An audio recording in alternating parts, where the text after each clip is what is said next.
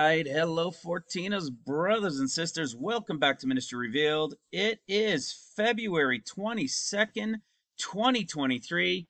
And yes, it is my number date. That 222 I've told you guys about over the years. It's been around my life since I was a little kid. I didn't acknowledge it noticingly being around my life till I was in my early 20s, and I just thought it was weird. I wasn't really following the Lord. And today is that date, and we're still here, and nothing has happened. Now, it's not that we were looking for 222, outside of the fact that I'm looking at that for the last 20 years because my son is 20 years old today. I can't believe it. Give him that big hug, and the tears well up. I can't believe my little boy is 20. I can't believe it. And then I looked at him, I said, and it means I'm 50. All right, so yes, you might think, why am I doing a video on a night when it's my son's birthday? Well, we had the dinner on Sunday with family. And of course, he's got a girlfriend and he's got all his friends. So they're out having fun tonight. So it freed me up for tonight. And we're going to do some more studying. I'm going to show you some more things. We're going to touch on some things that I know everybody's looking to hear in relation to timing and what's happening, but we're also going to talk about some new, not new scripture, but new connections in scripture. As I was contemplating doing a video and saying, doing a video that kind of covers an array, maybe all, or the vast majority of all of these things, all of these typologies revealed within the Gospels. So we were going to go through Luke, Mark, Matthew, and go through them and show all of these different meanings, all of their connections. Look at how this means that, and go through a whole list of them. And as I was considering that, because I thought, well, that's going to actually be a big video. So I don't think I'm going to be able to add that into what I'm going to start with the season and times that we're in. But as I started doing it, I got into a piece of Luke as I was looking at some things, and we're going to get some more insight, brothers and sisters. You see, one of the things, I love it how the Lord works, how the Spirit is leading, because one of the things we know here in this ministry as 14ers is there's a group that is going to be chosen as what we call the remnant bride, that disciple. There is an apostle group, but there is a disciple group as well. And that disciple group, which is known as Smyrna, is going to be here with the Lord for 40 days. They're going to be anointed. They're going to have the understanding of all things. In fact, they're going to have so much understanding, they're going to be as Christ. Okay? They're not going to be equal to Christ. No servant is above his master. But you're going to see what I'm talking about. And you're going to see these connections. Like I've got 12 tabs or so open there. And it's just from one chapter in Luke where I'm going to lay out these connections in that chapter to other things we've shared and show that it's a period of time in the typology where the Lord is here in that window of the beginning when he comes as the Son of Man for 40 days. It's awesome. You're going to see it. You're going to see the wording.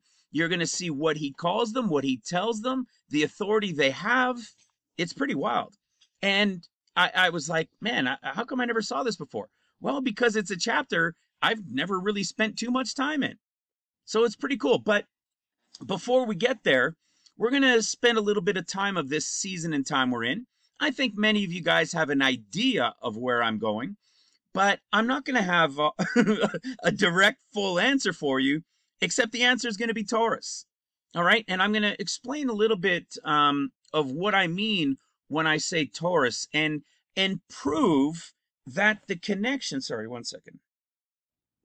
and prove that the connection to the bride of Christ is the first fruits that we know about. Okay. Christ was the first of the first fruits, and the pre-trib bride of Christ wheat harvest is the first fruits as well. Okay. There are only two. And when you see where they're observed, you see what the connections are within them. And it will bring us in to two other chapters, one in particular that we haven't spent much time in the Old Testament. And we're going to make connections between the Leviticus and this piece in Numbers and just see where these things lead in their connections. So, a lot of this, what it's really showing to us is a couple things. Those of you would have probably seen a video I did 2 days ago. If you got in real quick, you would have seen a video I did. It was like 58 minutes long, and I deleted it yesterday morning when I woke up. And the reason I deleted it was because it was a time sensitive thing. I was certain, I was positive, like to the best of my ability. I mean, there's never been a thus saith the Lord. But knowing the season and time that we're in, believing we have finally understood the revelation of 70 years that we're in it, it's only where the Lord is counting from, which relates to Taurus. But I did a video with a connection to a number which was 746. And in the Greek, it means beginning in all of the places we know it to mean. Just as Taurus and beginning and all of these things, like the beginning of the 50 days, where it's all going to begin. And when I woke up, obviously the time had come and gone, so I deleted that video. I didn't want it to bring any confusion. I didn't want it to really sit with people. And, I missed it. It was wrong. And it was really just a focus revealing that specific time on February 21st at 7:46 a.m. Nothing happened. All right. So many of you had asked, I thought I saw a video. You did. I deleted it. All right. The time had come and gone. But what you're going to see is, as we talk about this in relation to Taurus, as I was contemplating this today, we've tried to understand when the Lord is telling us Taurus, when the Spirit revealed right on target, and it revealed to us the bullseye, the eye of Taurus, the Aldebaran eye. This was about a revelation of the 50 days before the 14 years of tribulation begin. Okay? Those 50 days and the 14 years and then the 50th Jubilee that follows, the 50th year, the final Jubilee, when that was confirmed, it was about the understanding that it would be, that everything was right on target. So when we understood and we continued for the last 2.5+ years to dig in to the revelation and the understanding and these things within Taurus and all of these connections, I mean, as you guys know, even to the connection of the pendant that Christ was wearing on the Shroud of Turin that has the letter Nun, Aleph, Ayin, which is the number 70. You can't see it here. You guys have seen other pictures, which means 70, 1, and 50, or 1450. This is that pendant, and what it says on it was the literal head of Taurus. It was the literal head of Taurus, like Jesus calling himself the beginning and the end. That beginning is Taurus.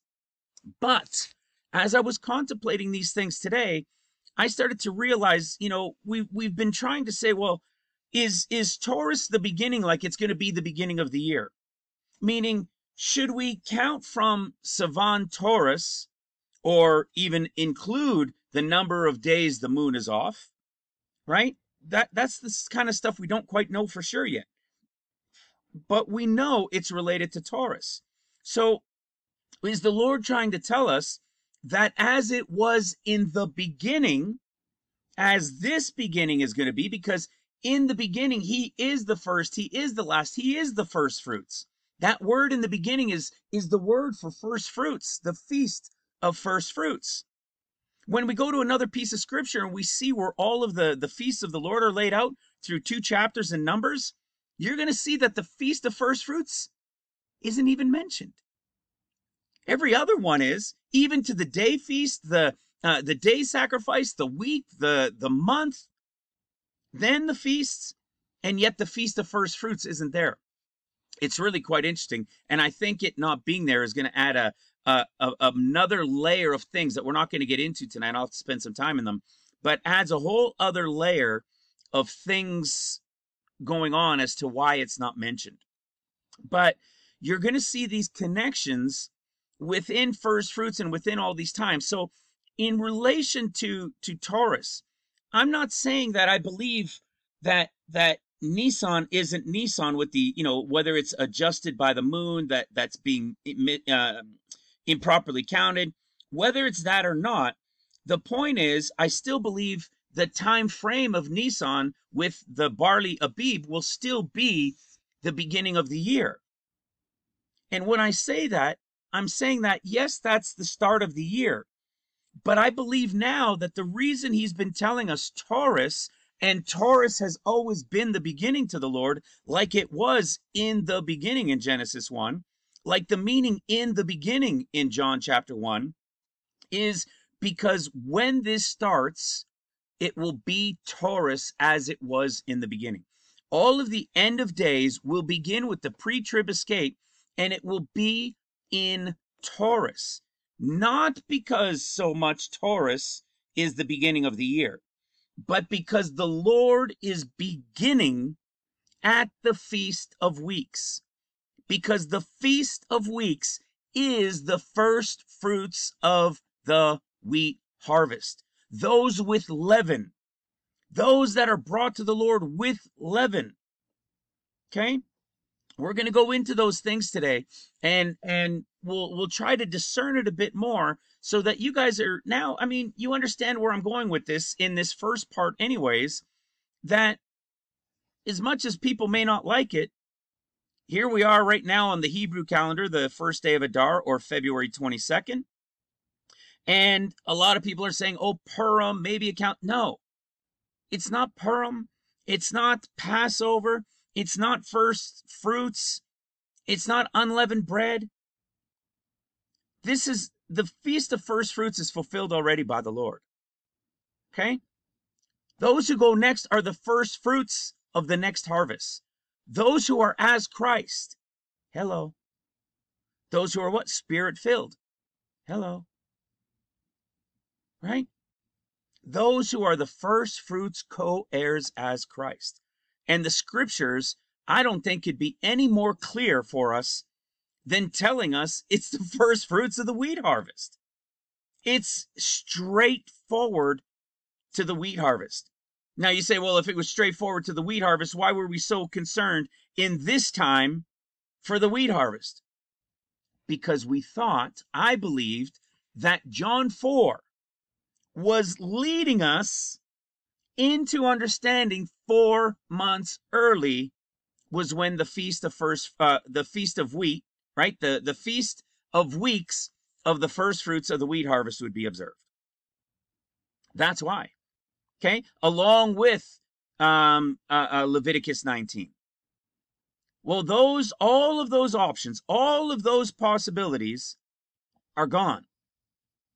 And as you guys know, in relation to the chapters to years, this is why John chapter 4, for a long time, I would leave in the background and I wouldn't bring it up because I didn't think it would apply.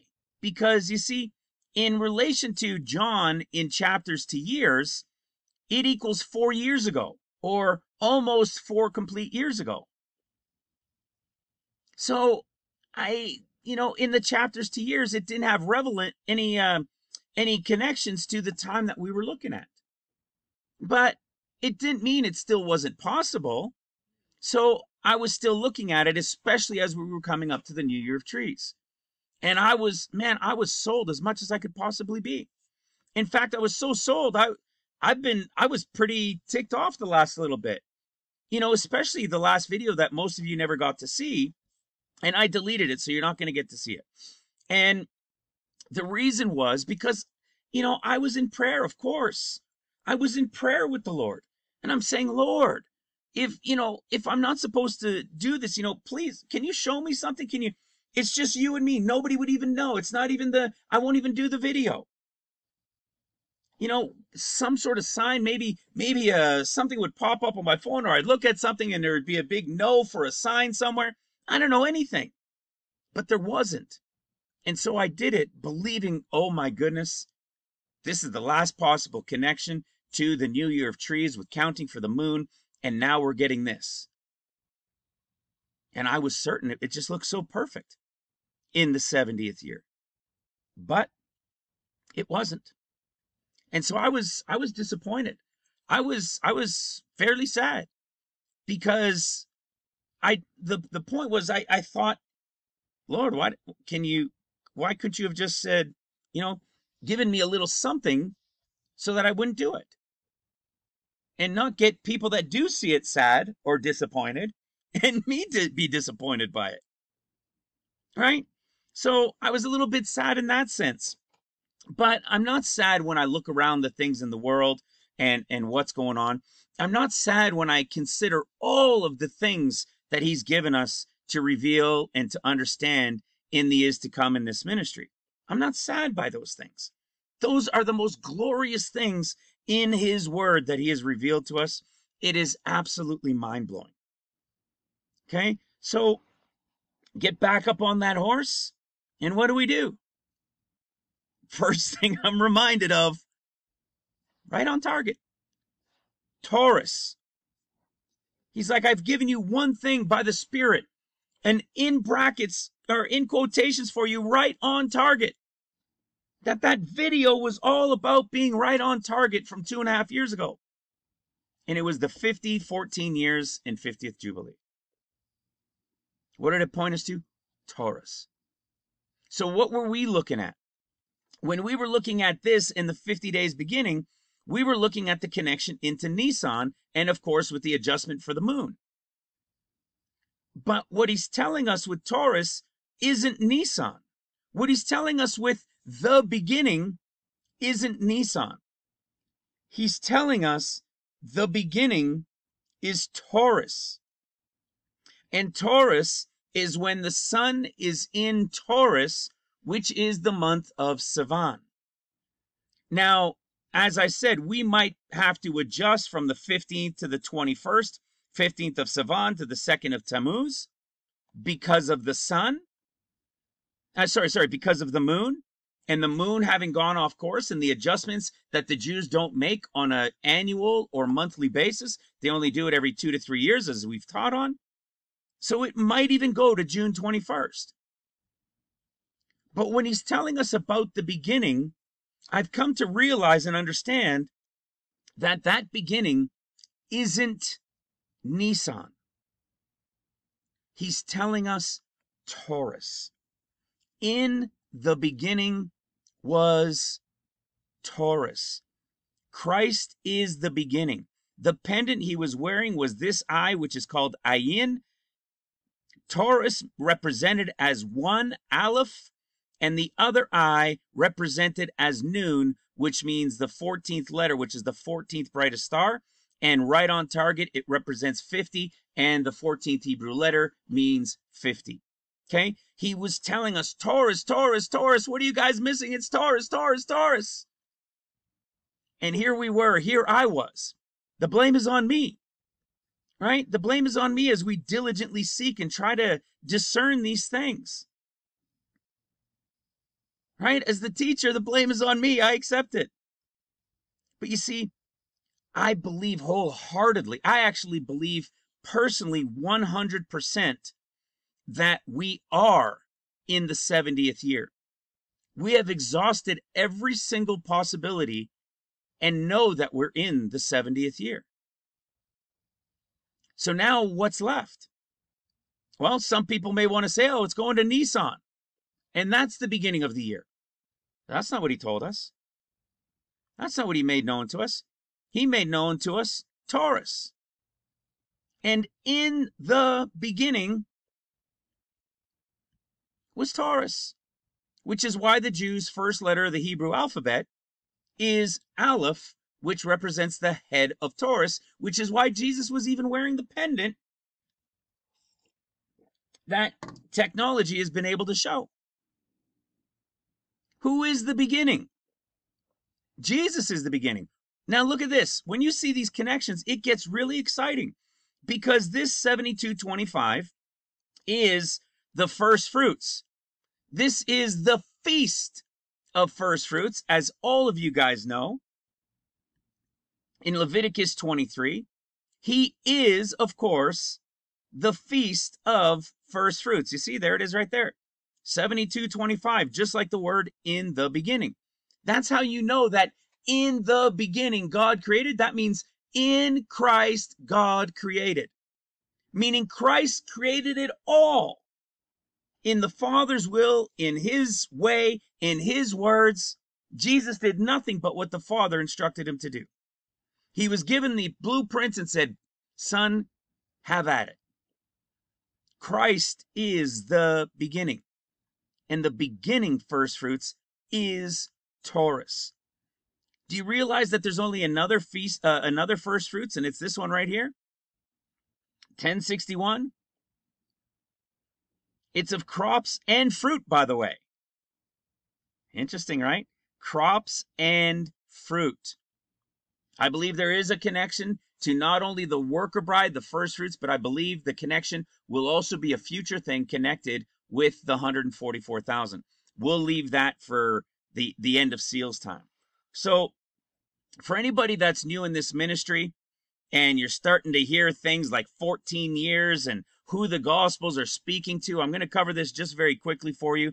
You're going to want to come to this playlist right here, click on the Revealed End Time Study Notes series, and it's going to blow your mind. This is where you get the beginning of the meat and potatoes.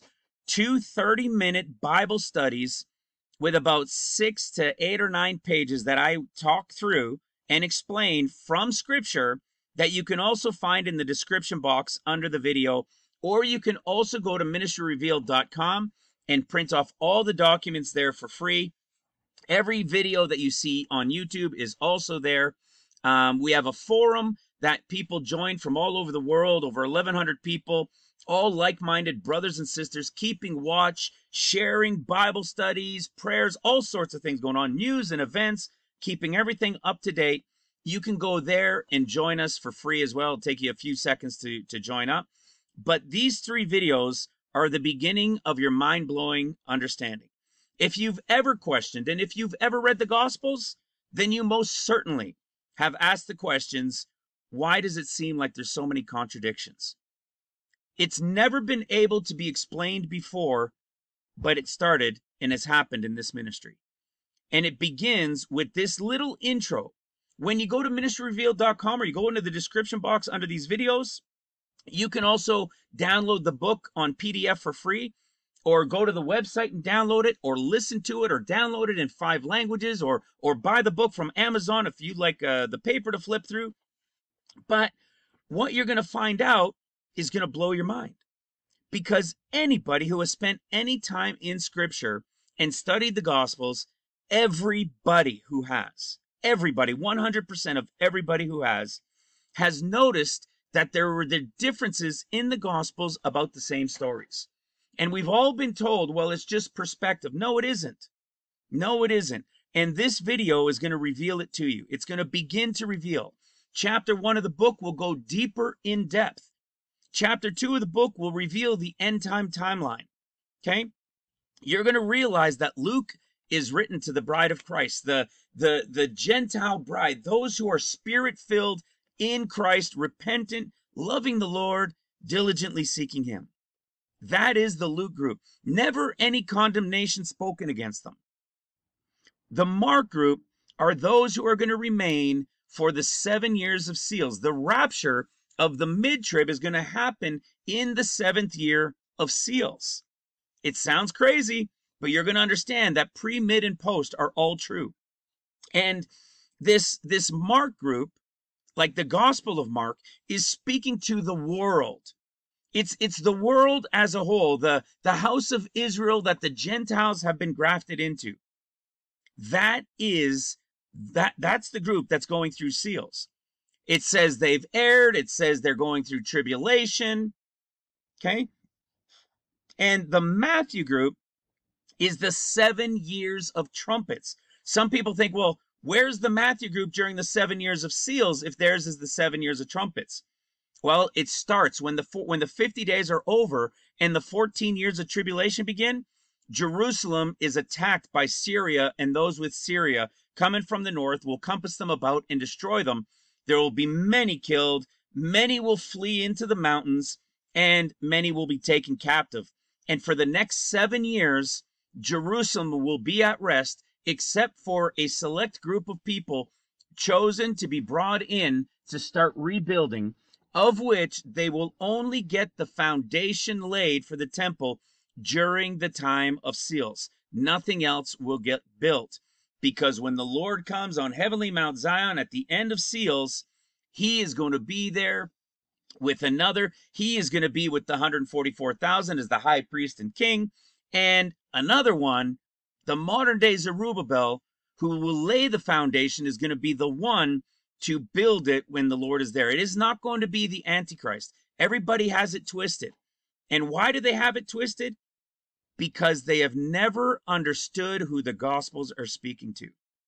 When you begin to understand what I am telling you in these videos, in this second one, you're going to realize the reason for the discourses sounding very different in Luke's and quite a bit different within Mark and Matthew, but yet similar. You're going to understand for the first time in your life that because you now begin to understand that they're written to different people, you're going to realize that the different people they're written to are to different periods of time.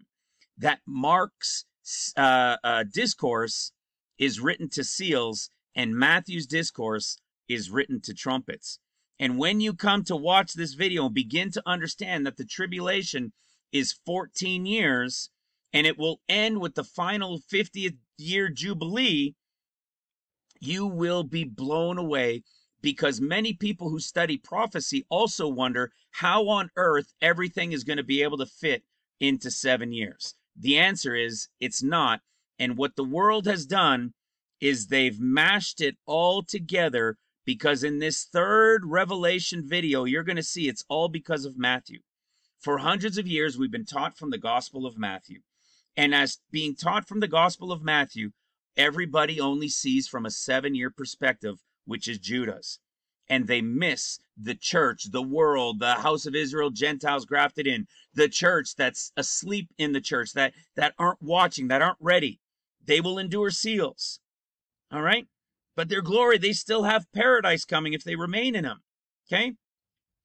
This is what you're going to understand. Because we've all been taught from a foundation of Matthew, from the seminaries, from the churches for hundreds of years, because they don't know this revelation. Everybody has been taught with a foundation of Matthew. And so anything they see pre, mid, or post, they try to bundle it into one and call it pre. Others will say, no, look, it's all bundled, it's actually mid. And others will say, no, look, it's post. You're going to find out the answer is pre, mid, and post are all true. The Luke group goes 50 days before the 14 years begin. The Mark group goes in the 7th year of seals, and the Matthew group at the end of trumpets, when the Lord returns. At the end of the 6th year of trumpets, the Lord will return at the start of the 7th year of trumpets, right? End of the 6th, start of the 7th year of trumpets. And that beginning of the 14th year will deal with the enemy, with Satan, all that stuff. And that's his return, feet down. It is pre, mid, post, and they're all true. And you'll begin to understand how all of this comes together and how it was missed from right here. You'll be able to come down here and see the discourses revealed and see the understanding of Luke, Mark, and Matthew in order during the tribulation, but it will make no sense until you first begin to understand who the Gospels are speaking to. All right? It's going to be, I promise you, I tell it every time, I promise you, if you spend that time in those videos, you will be blown away, because the differences in the Gospels is the revelation of the mystery within them. You see, like Ecclesiastes, what is it, 1:9? What was shall be, that's the Old Testament. What is shall be. So both what was shall be and what is shall be. Meaning the Old Testament and the New Testament both will play out in typologies of prophecy. And that's what we've revealed here. It's absolutely incredible.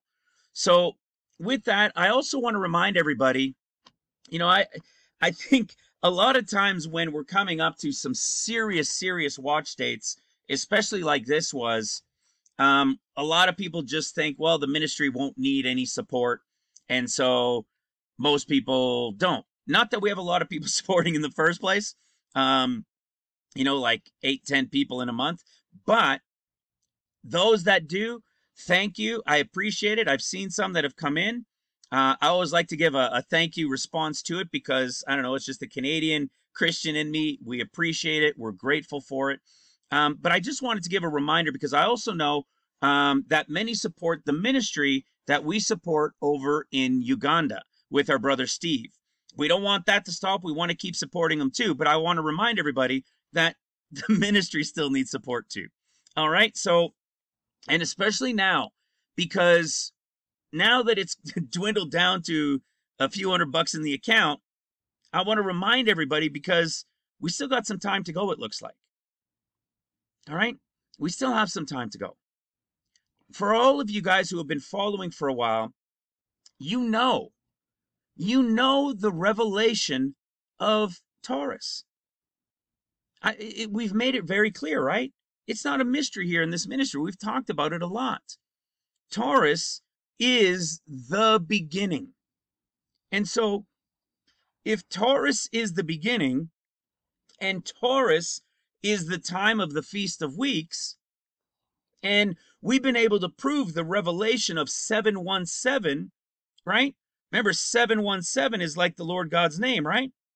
So from right to left, looks like 7,17.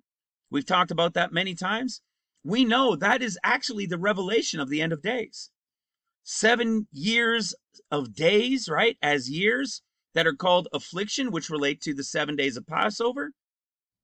You have the 1-day Feast of Weeks, which is called the beginning. And then you've got the 7 days as years the 7 days as years of the Feast of Tabernacles. All right, where is it? There it is right here. Of the Feast of Tabernacles, of which it has an 8th day, which is what? The final Jubilee. What's the beginning? Feast of Weeks is the beginning because the Feast of Weeks is the first fruits. So you have this beginning. It is Taurus. It's the beginning. It's the Feast of Weeks of the first fruits of the wheat harvest. It's Shabuah. When the 50 days are over, after the escape and these events of the wedding in heaven, of the Lord returning with his the gathering of the disciples, the apostles there and the disciples. We're going to talk about this in more detail today. The apostles and then the disciples that are there, and the disciples that follow him and the anointing that they get. And then when the Son of Man leaves at the end of 40 days, and then there's the anointing of the Holy Ghost, and then the 14 years begin. What's the beginning of the 14 years? It's like the 7 days typology of Passover. It's going to be 7 years of seals. And when is the rapture group going to come in? The rapture group comes in the 7th year of seals. It'll be done after 6. There's going to be events taking place during the first part of the 7th year, and they will be brought into paradise in the 7th year of seals. The Lord makes a covenant at the end of the 7th year of seals, and the 7 years of trumpets begin. When the 7 years of trumpets are over, I keep mixing it up. Where is it? Well, sorry, when the 7 years of trumpets, which is as the 7 days of tabernacles are over, it's the 8th day, which is the final Jubilee. So you have a pre-trib, a 50-day period. The 14 years begin with 7 years of seals, the rapture at Passover. Then you have the 7 years of trumpets, and the Lord's return deals with the enemy, renews the land, and the 14 years, the 7 of trumpets is over as tabernacles today's, and then the 8th day is the new beginning, is the Jubilee. You see, we've got this is in all of our stuff, right? Except we don't show like the actual 50-day number here, but it's the last 50 days of this 7th year. Then you've got 7 years of seals, 7 years of trumpets. In this 7th year of seals is the rapture at Passover. The Lord returns at the end of the 13th feet down, or you could say at the start of the 14th feet down. Satan is bound, destroyed, everybody that came against, he renews, replenishes from the throne. And what's the final? Like the 8th day of tabernacles. You see? Like the 8th day of tabernacles. There it is. The Jubilee year. So we've understood these things, and we've understood them in an order. It starts with the beginning. So when we've looked at these things like the 7 days of Passover, the 1 day of the Feast of Weeks, and the 7 days of Tabernacles, then the 8th day new beginning, what do we see? 717. It's like the middle is the podium, right? Like Jesus on the cross even. First position. Second position was the guy to his right, our left, looking at him, and he was told he would go to paradise. What was the last one, right? It's all of these typologies that we can see throughout. So these are things that we've understood. So when we look at this now and we understand and we say, he's not telling us beginning as the beginning of the year. He's telling us it's going to begin in the beginning. And the beginning was Taurus. As good as the connections we're looking and everything that we had to the New Year of Trees, I don't know fully what that count was for, except maybe to help us understand how to count the 70 years. In fact, let's go there in a little side note. Maybe that's what it was. Maybe that was a big key for us to understand. Because we understand this. I mean, when I said that we have understood it, when I said this is fully understood, it is fully understood. Just not the application of it to meaning the end of days, beginning. The understanding of it is when they came into the land and they planted all manner of trees. Well, they didn't plant till they came in the land 1948. They didn't plant till February of 49. Then their government that was elected didn't take office till March of 49. Hence the start of the year. So what do we see with this? Well, we can understand by coming to this and seeing in the 4th year and in the 5th year that the year and how it was counted wasn't a start from 1948, but was a start from 1949. You see?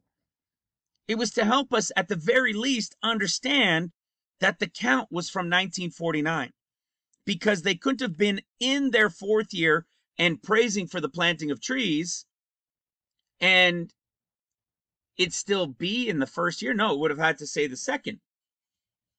You see, they couldn't have been in the 1st year to the Lord or in the 4th year and in their 4th year. It didn't line up.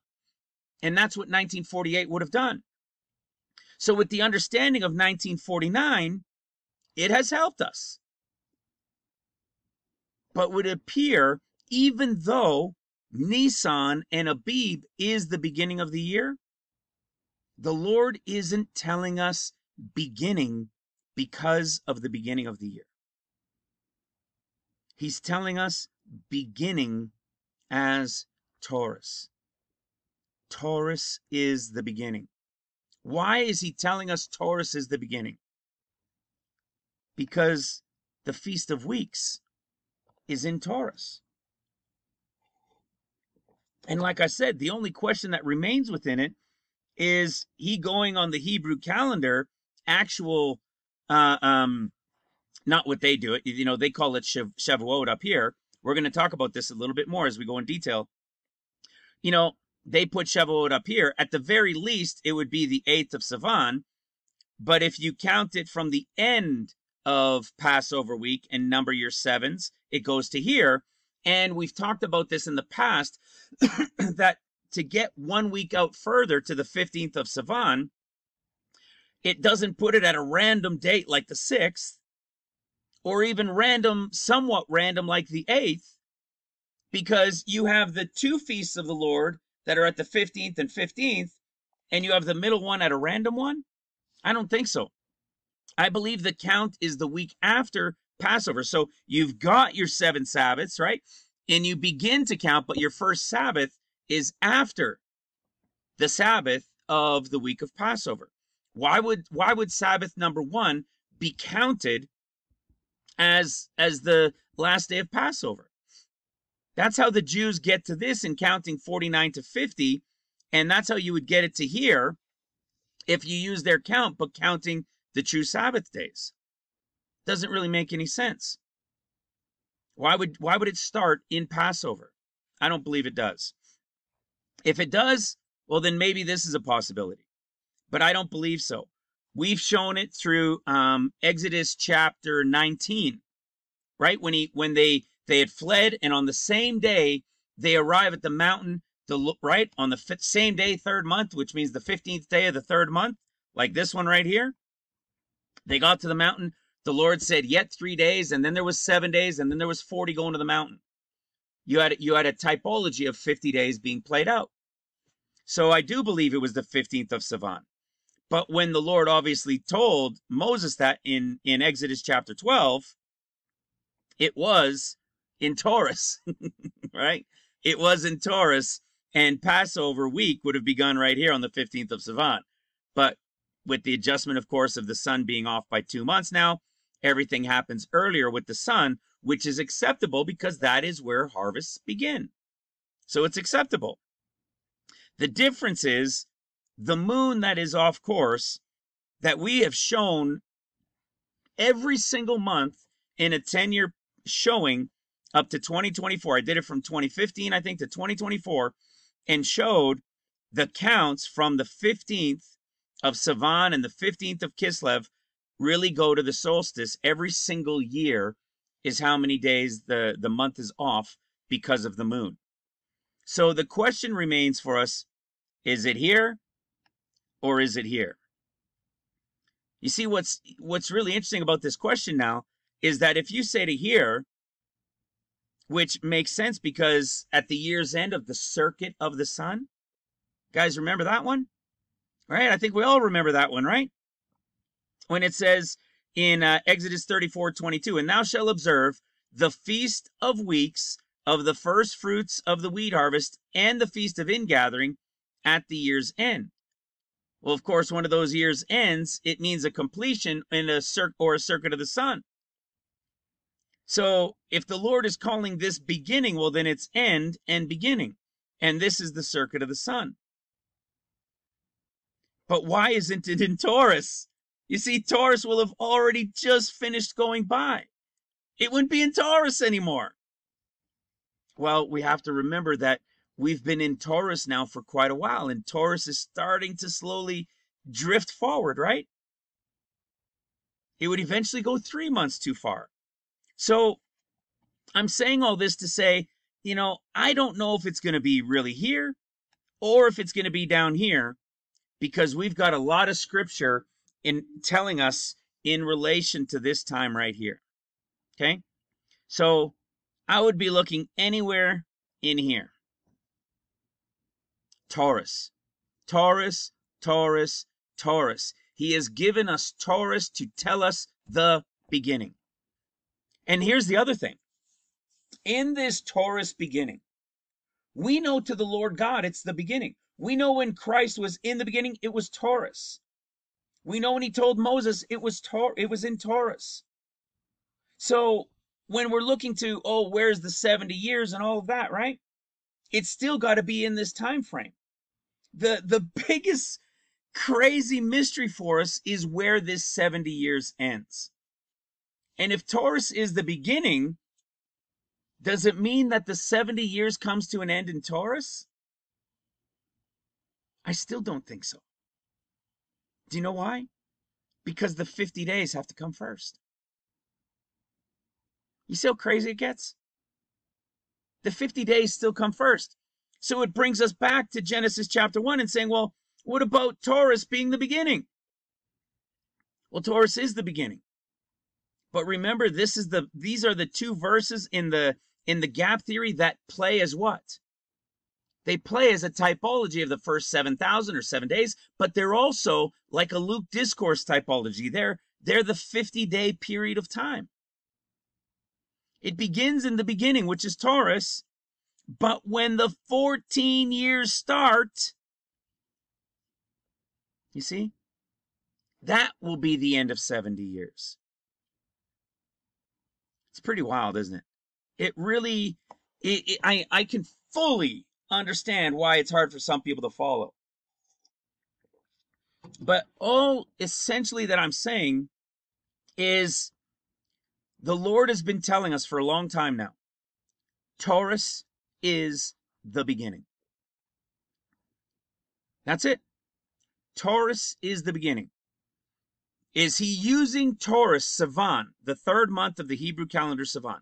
Is he using Taurus Sivan, is the question, as the beginning like Nisan, and things are going to count out like Nisan?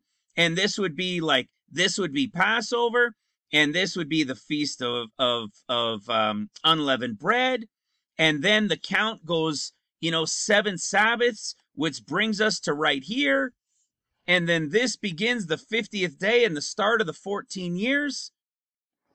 Or sorry, the 50th start of the 50 days, which brings us to Tishri 1. And then this is the start of the 14 years. You see, we've talked about this last year. We've talked about this before more than once, right? I believe that is a possibility. But then that would mean that the bride doesn't go at the quote unquote technical Feast of Weeks called the beginning. Are you following? You might have to rewind and rewatch parts of it. Okay? So either the beginning of the year is Nisan, and he's counting it out like Nisan, moon adjusted or not, and from here to here is the pre-trib escape as the Feast of Weeks, the first fruits of the wheat harvest. Or he might be telling us that Taurus is the beginning, meaning as a Nisan type month 1, and it's going to play out now as the feasts and the way they should be counted.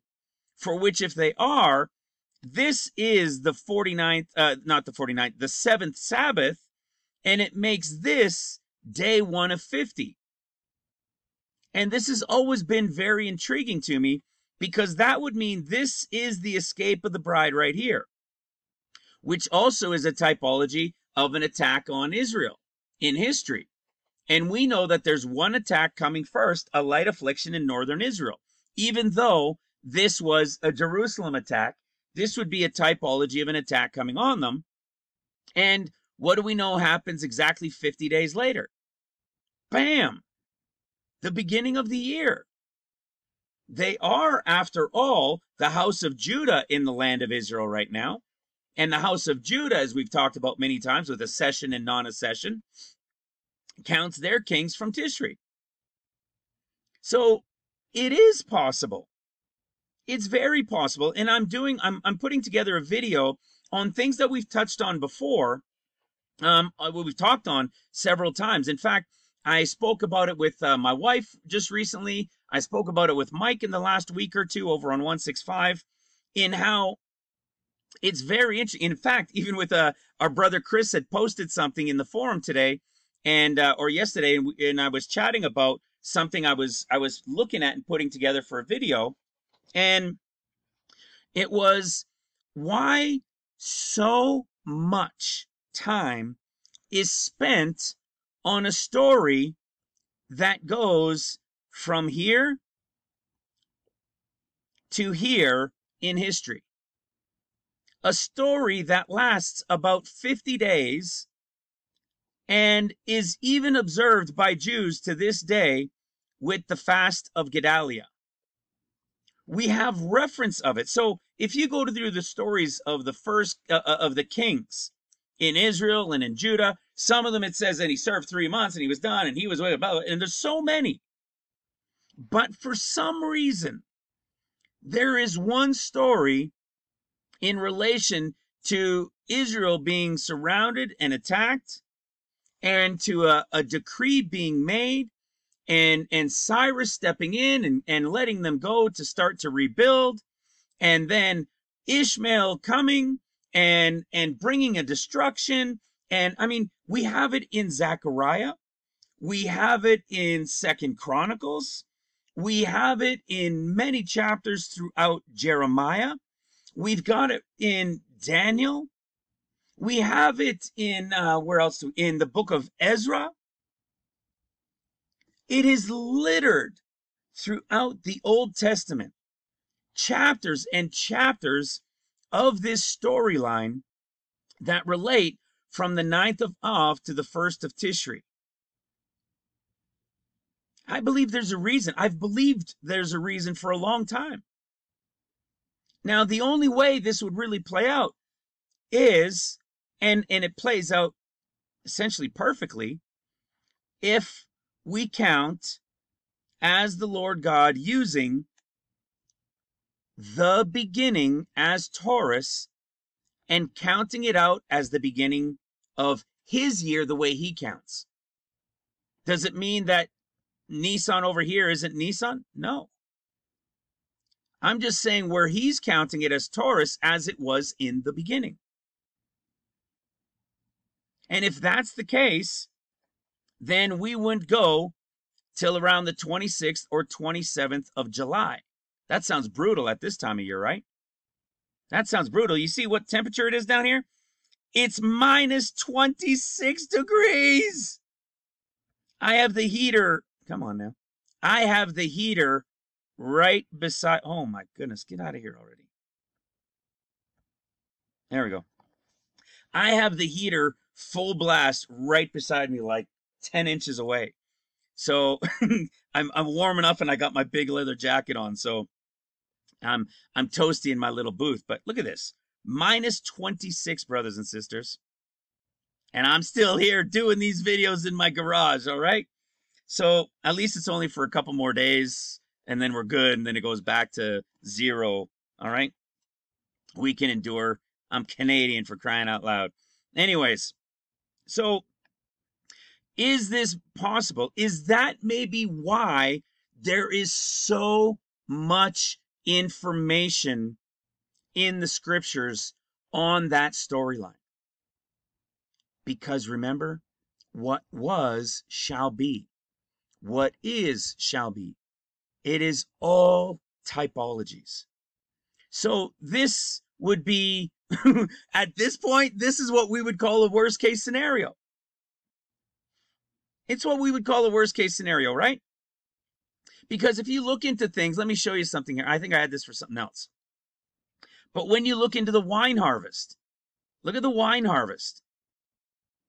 August into October. Okay, so for the grape harvest, when the new wine would be ready in that grape harvest, and then it has to sit for a little bit, right? And then just that new wine is ready for that typology in Acts chapter 2. Well, the new wine, when is it going to be ready? September-ish, right? August to October, right?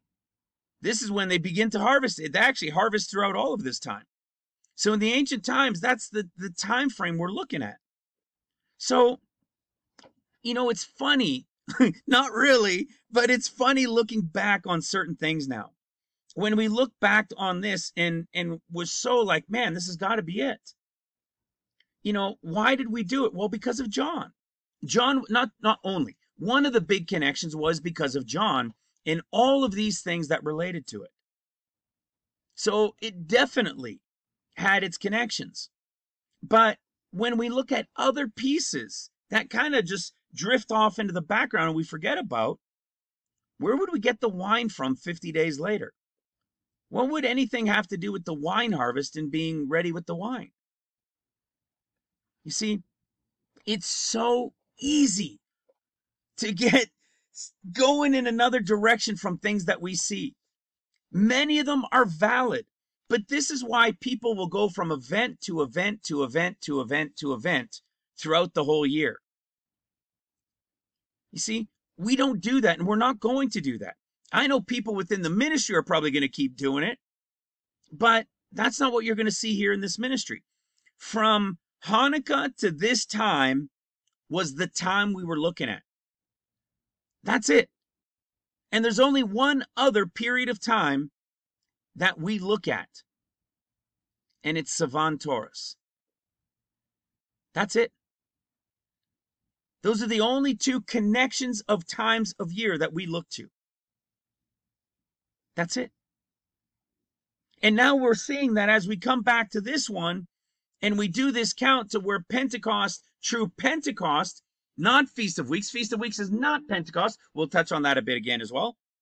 We see that there's no wine grape harvest in April. You see some of those things that slip the memory, right?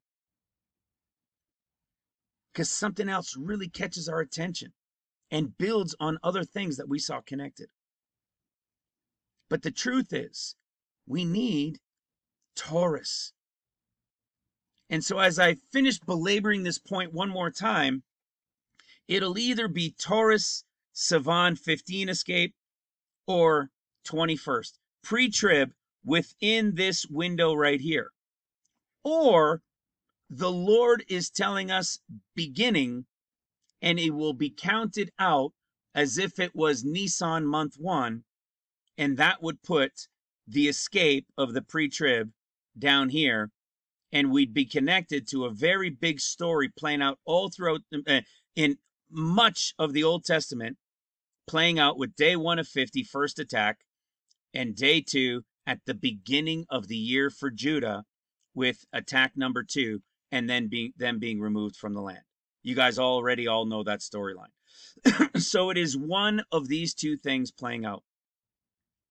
The Lord is telling us Taurus is the beginning. All right? I beat that horse. All right? We know it's Taurus, and the question within it is Jubilees and them being off by 10 days every year, or really 11 and a quarter days every year that they don't adjust. Meaning every month there's almost a day off. Okay? We know how to explain it. We know how to show it. Now, is that how it's going to be applied with the Lord? I have my suspicions that it is, because we see the circuit of the sun for the Lord. So it very well might be, but I would say this is the high watch. This is that time of the Feast of Weeks. But you know what's really crazy is as you dig into these things and you look at when the wheat harvest is ready. Okay, the wheat harvest is 120 days. Now, what do I mean? What is the old wheat? Well, the old wheat is ready in late July. So we've got, if you go do some studies on it, you'll find that in the later part of July is when the winter wheat is ready. Okay, winter wheat. Okay, sometime even in July, because what happens is, we all know the story, right? We've shared the story of the Leah and Rachel types, and Leah being the older sister, that older one that he had to get first. It's the old that goes before the new. And there's two wheat harvests. There's an old wheat and there's a new wheat, which is winter wheat and spring wheat. When they plant wheat in the spring, just around Nisan time, right? Or around, in after spring, it doesn't take root until Passover or after Passover. And so what happens is they don't harvest that till late summer, right? It's not until late summer, right? Mid-late summer, that the spring wheat gets harvested that was planted in the spring.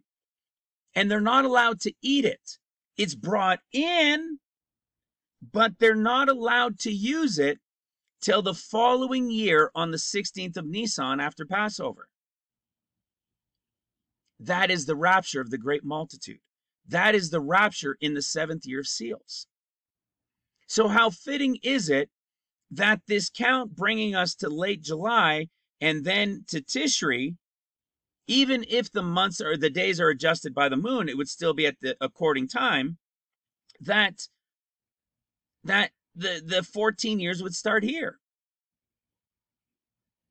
Because 6 years later would bring us to about trumpets again, After the 14 years have started, 6 years later, the Lord's coming. He anoints the 144,000, and then we know they're brought in somewhere about 6 or 7 months later, which would be Passover time. So it seems to make a lot of sense to Passover. You know, many of you guys maybe have seen in the news, you've seen the little video that's played about someone who it was a media thing. It was a news thing broadcast, and it was about how Moscow, somebody who was connected in Moscow was saying that Putin has been running his ammunitions and facilities for I don't know how many years, months and months and months and months, all of their munitions factories and everything straight 24/7 constantly, whereas America hasn't. And America is saying, you know, they're kind of getting dwindled a little bit by helping out over in Ukraine. Well, we know obviously they have more than they're saying, but America is saying that they're not running their factories like that. And what did Moscow say? It was said that Putin is ready for a 30-month war with the West and America. When that was posted in the forum, I said, oh my goodness, does Putin know prophecy? And we had a brother responded and he said, no, Putin's fulfilling prophecy. And do you know why that was such a big deal for us? Because we know in this ministry that the first 2.5 years, the first 2.5 years of the 14 years of tribulation, the first 2.5 years of seals is World War III. We've been teaching and talking about it for 4.5 years. I even have it right here. See that? About 2.5 years is all the nation against nation, kingdom against kingdom, all of that stuff. And Putin said he stockpiled for 30 months, which is what? 2.5 years of war with the West? I was like, whoa. When do we know war begins in this ministry? When does actual World War III begin? It begins at the 50 days later, which at this case would be the typology of when Ishmael came. We all know the stories of Ishmael. Ishmael, even with Abraham, is born at the start of 13 years. At the end of 13 years, God makes a covenant. Everybody gets circumcised. And in the 14th year, when he turns 100, at the 14th year, the Lord comes. The typology with Isaac being born. And then what's the story of this with the fast of Gedaliah? Ishmael came with 10 leaders. He came with 10 of his leaders and their men. Like what? The 10 kings. Ishmael came and destroyed Jerusalem. That's what's coming. So it's very fitting in the typology that these things may land on their same times as appointed in history. Okay? So all of these things, guys, we're here somewhere. We're here somewhere. I was fretting. I wasn't happy. But I'll tell you what, my spirit was just like, dude, Taurus. You know Taurus. You know Taurus. Okay? We've got it. We've got it. We understand it. It's Taurus. Let's keep going. Let's look at some of these things we've got coming now. Check this out. I was doing some searching in relation to the feasts of the Lord and so forth. And I want you guys to be able to see and understand that the bride of Christ is not maybe. It hasn't been maybe for a long time. The bride of Christ is absolutely 100% unequivocally the first fruits of the wheat harvest, which is the Feast of Weeks. Let me show you something on one of our charts again. Remember how we said the spirit group is the Luke group?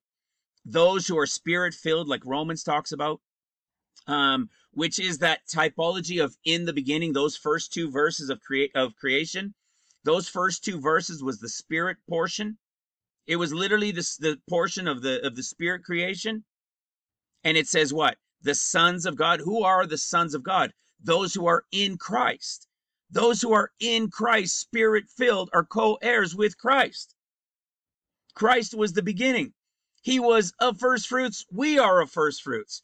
It was him alone as the first fruits. And you're going to see there's first fruits called them and they. Spirit group first. Light is second. Matthew is flesh. So just think about it. When you look to the festivals of the Lord and those connected to the menorah, you have what? Well, Feast of Weeks is the middle one, which is what? Spirit. Spirit. It's represented as the Holy Ghost, right? What's the one for light? What's the mark group? It's Passover. When Christ came, so those who are spirit-filled have the Holy Ghost. Don't you think the connection would be connected to the Holy Ghost? And those who are working get infilled with that power from the Holy Ghost? What about the mark group? Well, Christ came to die to save the lost sheep of the house of Israel, which relates to the world, to the Gentiles that are grafted in. And he came as Passover, as the Passover lamb. When do you think he's going to take his group to paradise with him? Passover? The ones who came to save at Passover? Yes, he came to save us all. But he specifically came not for those that were already in Christ, right? Now, there wasn't anybody in Christ back then, but in the typology, he says, I didn't come for those who were already prepared and anybody who was already watching. He came for the lost sheep of the house of Israel. And who are they represented by? The mark group, the sleeping church, the world, the house of Israel, Gentiles grafted in. And when did he fulfill it for them? Passover. And what about Judah? What has to be fulfilled still for Judah? Trumpets, which relates to the Father. The Father who created Adam and gave him the breath of life and so forth. Created him from the dust. Theirs is the flesh. Theirs is heaven on earth. So what do you have? Spirit, light, flesh. You have the creation story. And in the spirit, light, flesh creation story of the first creation, spirit, the second creation, light in the days, and the third creation, flesh of the millenniums that we're in, what's first? Spirit. Then you got 7 relating to Passover and 7 relating to tabernacles. Well, how about that? 717 starts as 177. But on the cross, it looked like Jesus won, right? This guy was represented as Passover, and this guy as tabernacles. All these typologies. And now that we're back at this period of time, I get excited again. Am I excited to wait till Sivan to see what might play out at the time of Sivan? Right? Whether it's Sivan, whether it's actually Sivan, or whether it's the count begins at Sivan. Am I excited to wait that long? No. But what is exciting? Man, don't we have fun digging, seeking, searching, and bringing about more and more and more revelation as we draw closer and closer and closer?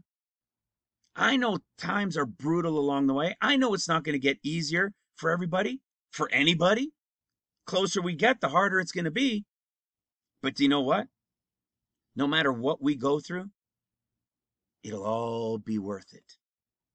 It'll all be worth it. As we're groaning within ourselves, Lord, please, please. It'll all be worth it. In that moment, all will flow away. And we will be literally in his presence. Try to contain yourself then. Again, I was talking about that with Mike the other day too. How are you going to contain yourself? The escape happens and either you're instantly in his presence and you're in the third heaven, for crying out loud. In the throne room.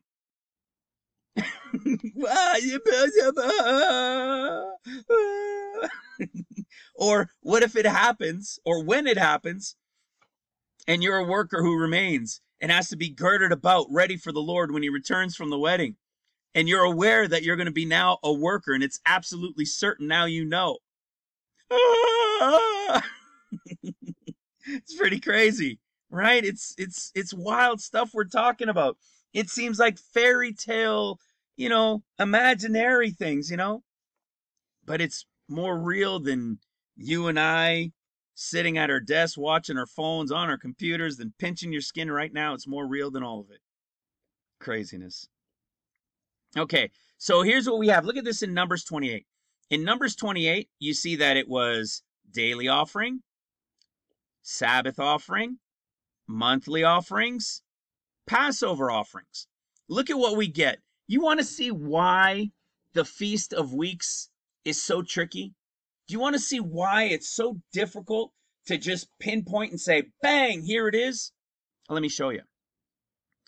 In the 14th day of the first month is Passover.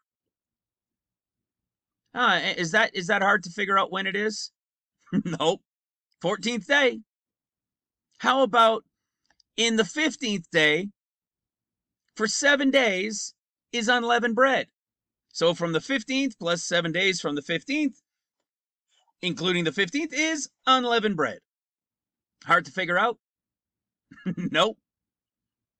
How about, where's the feast of first fruits? There is no feast of first fruits here. Just goes first day to the 7th day, tells you what to do, and it goes to the Feast of Weeks. Well, why don't we have what Leviticus tells us in Leviticus 23? In Leviticus 23, you've got the feasts of the Lord. It talks about the Sabbath. It talks about Passover. And within Passover, it also says, see, 14th day, 15th day. And then you get the Feast of First Fruits. What do you get at the Feast of First Fruits? Well, there's Jesus again, right? 72:25. Because, of course, Jesus was the first fruits. He himself, right? The first fruits. You'll notice it's the first fruits, right? The lamb without blemish. You're going to see this, the lamb without blemish. You're going to see something else where there's 7 lambs without blemish. Do you think they're at tabernacles? Do you think the without blemish is related to any other one, but maybe the Feast of Weeks?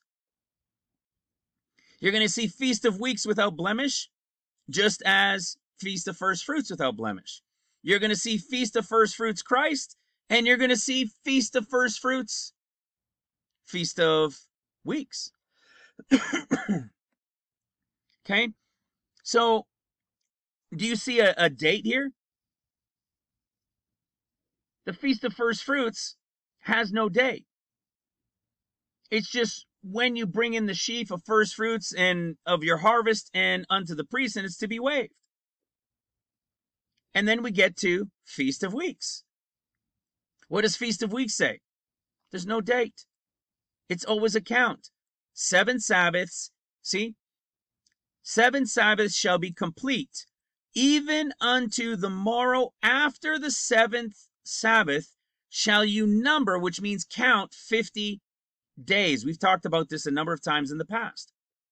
This is not, excuse me, just saying after the 7 Sabbaths is the 50th day.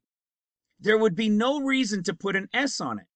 It wasn't done by mistake, because you can come up here and it says the 14th day, the 15th day.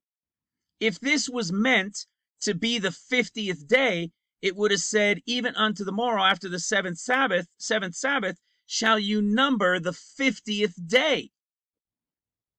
But it didn't say that. It says, shall you number 50 days. Look at this, semicolon. Let me show you this for all the English people out there. We've talked about it in the past, right? A semicolon can be used to connect 2 closely related independent clauses as part of a sentence that could also stand as a separate sentence. My car broke down this morning, semicolon. It's being fixed at the mechanic's garage now. So what's going on here? It's telling you what you're going to do on this day. Okay? So what's it saying? On the 50th day. Okay? So after the 7 Sabbaths, shall you number 50 days. And when, semicolon, and, meaning and on that day, just like I had in my car today, it broke down, it's at the shop. So my car broke down at some point in the day, and now it's at the shop in the same day. This same type of thing is going on. It's a continuation, but it's separating the events taking place. So you're going to begin to count 50 days. And on that day you begin to count, what are you going to do? And you shall offer a new meat offering. This is really interesting because this word new in relation to feasts is only used, check this out. Where is it? Is only used for the Feast of Weeks. It's a new meat offering. There's the one we were just looking at in Leviticus, and you're going to see it in Numbers 28 as well. Okay? So we see that it's going to be a new meat offering on the beginning of day 50, right? That 7th Sabbath into day 50, which may go as far as late July. Okay? To that 8th to the 9th of Av, depending the side of the world. We've known about this. It's not a big surprise to us. We've shared on it before, right?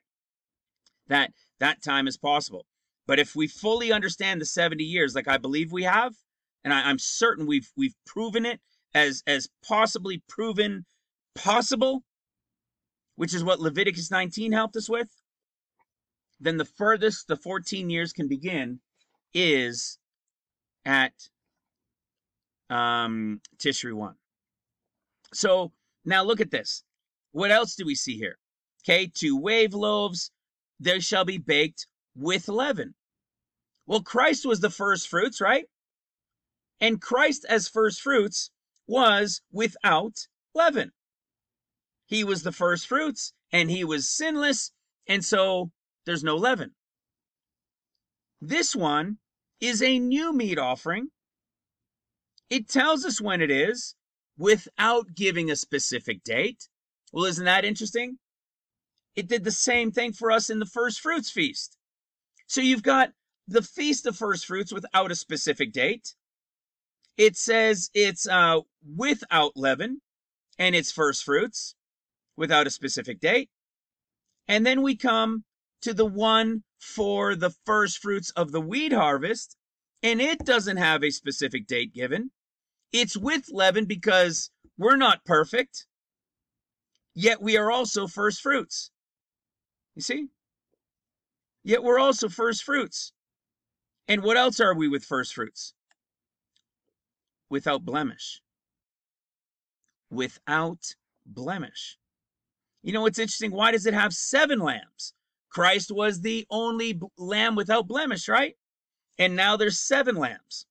What do I believe these 7 lambs relate to? I believe these 7 lambs relate to the 7 churches in their typologies.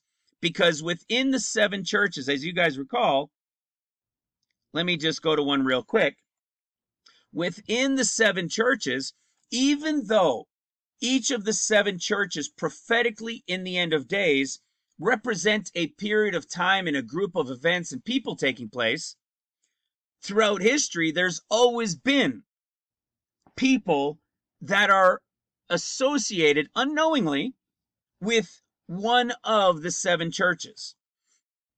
So even though now we're living in the age of Laodicea, do you think everybody living during the age of Laodicea is sleeping church and unprepared?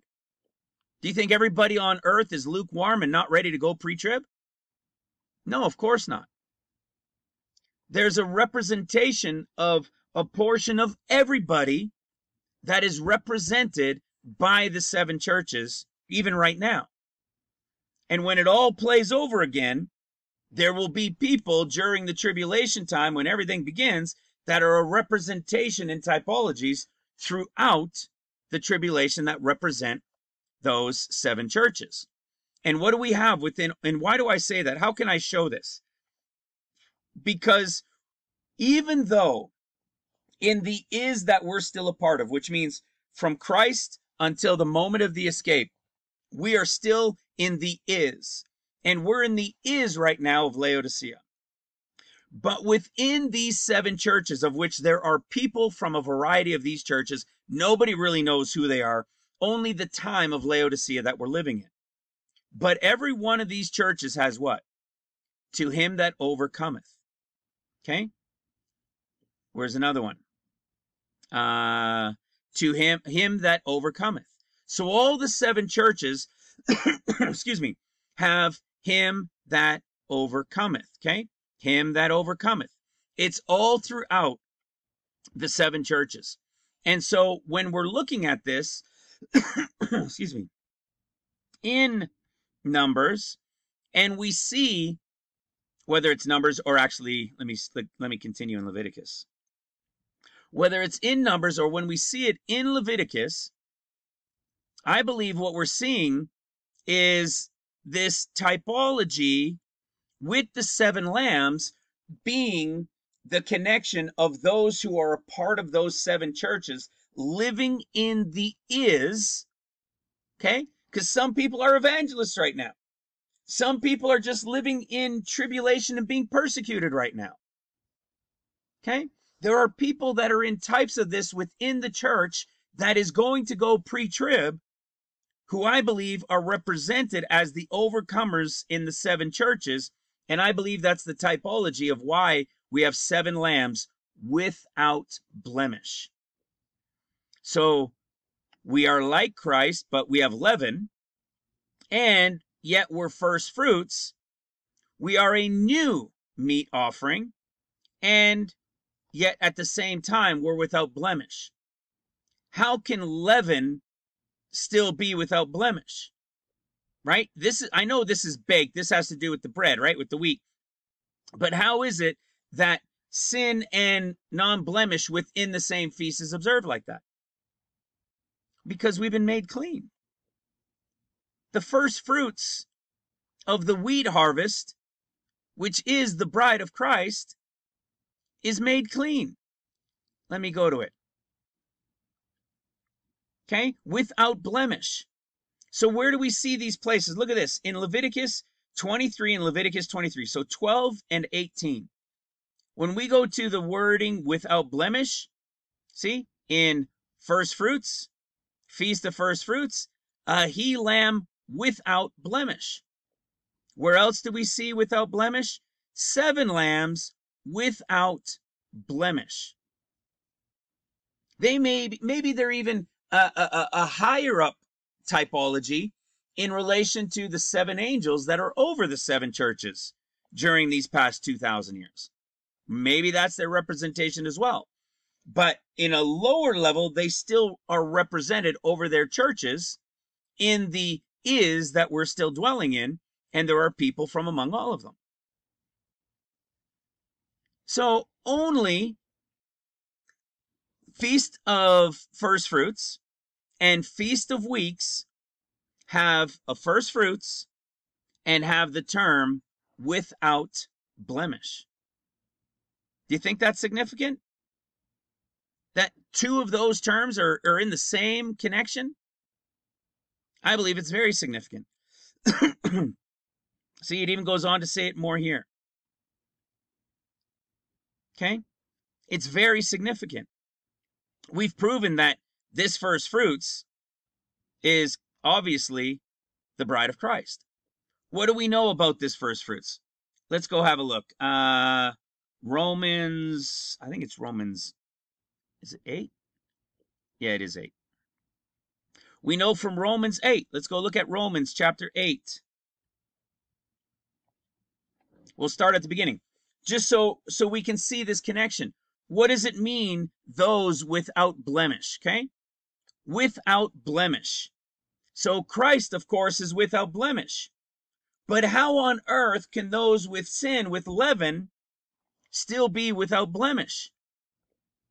right? Complete, whole, sound, is complete, in accord, okay? But to be without blemish, to be made whole, how is that possible, right? That can only be to a group that has no condemnation. Do you realize as the bride of Christ, there's no condemnation? Do you realize as the pre-trib group going to the third heaven, there's no condemnation? There's no judgment room for you at the end, judgment throne. There is no condemnation to this group. Who is this group? Well, let's have a look. There is therefore now no condemnation. Okay, let's look at the word. No condemnation. Okay, no adverse sentence. Okay, no judgment against, no judge against. To them which are in Christ Jesus. We know there is only one group in Christ Jesus. And it's the Luke group. Remember, the Mark group has error, the Matthew group has error, Mark has tribulation in it, Matthew has tribulation in it, Luke does not. Those who are in Christ are the very famous ones that we talk about here regularly, that we've talked about for 5 years. I knew a man in Christ above 14 years. What's the above? 50 days. Above 14 years ago. Where does this one go? Well, it's going to be like a rapture, and they're going to be caught up, which is like a rapture, and they're going to the third heaven. This group's going to the throne room, guys. Then you see such a man, meaning not as in Christ as this one, but, knows the Lord, believes in the Lord, loves the Lord, wasn't diligent, wasn't ready, was kind of asleep.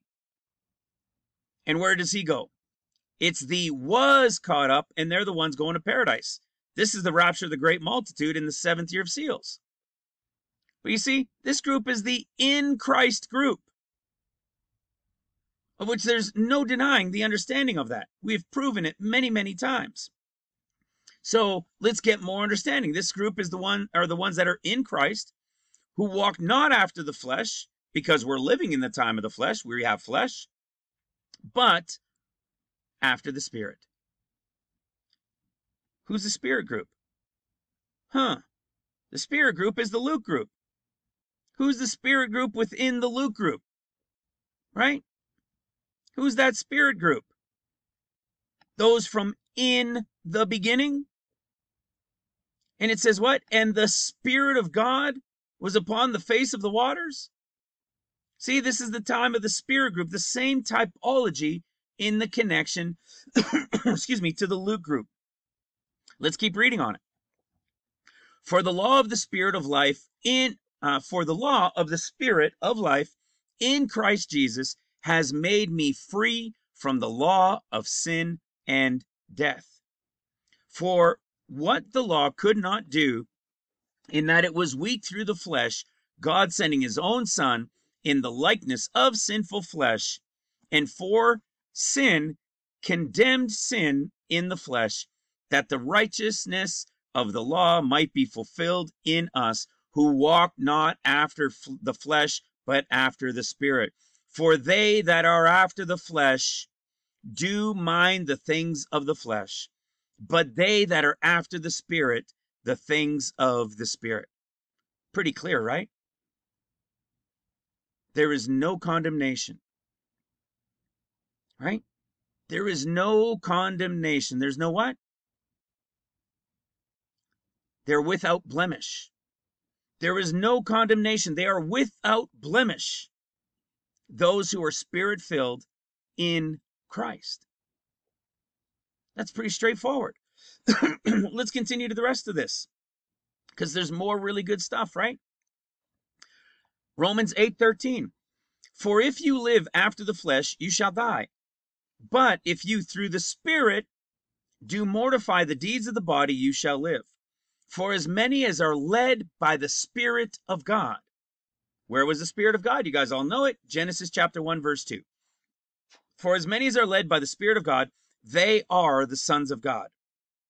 For you have not received the spirit of bondage again to fear, but you have received the spirit of adoption, whereby we cry, Abba, Father.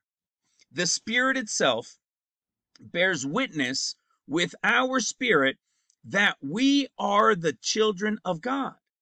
And if children, then heirs, heirs of God, and joint heirs with Christ. I always say this when I read this, it blows my mind. Do you understand everybody going pre-trib is a co-heir or joint heir with Christ? That's too much to handle. The thought of that is too much. If so be that we suffer with him, that we may be also glorified together. You see, this is what I was talking about earlier.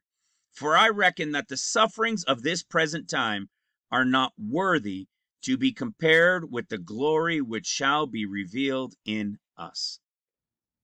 Okay, we've talked about this one in the past, right? The whole expectation of the creature waiting for the sons of God. But let me go down to verse 23. And not only they, but ourselves also, here it is, which have the first fruits of the Spirit. What's this conversation been about? The first fruits.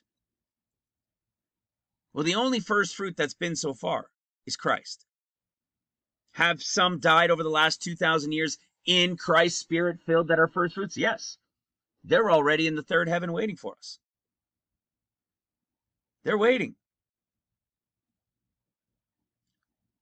Those who are alive, who will not taste of death when the moment comes, are the remaining first fruits of the Spirit that need to be removed.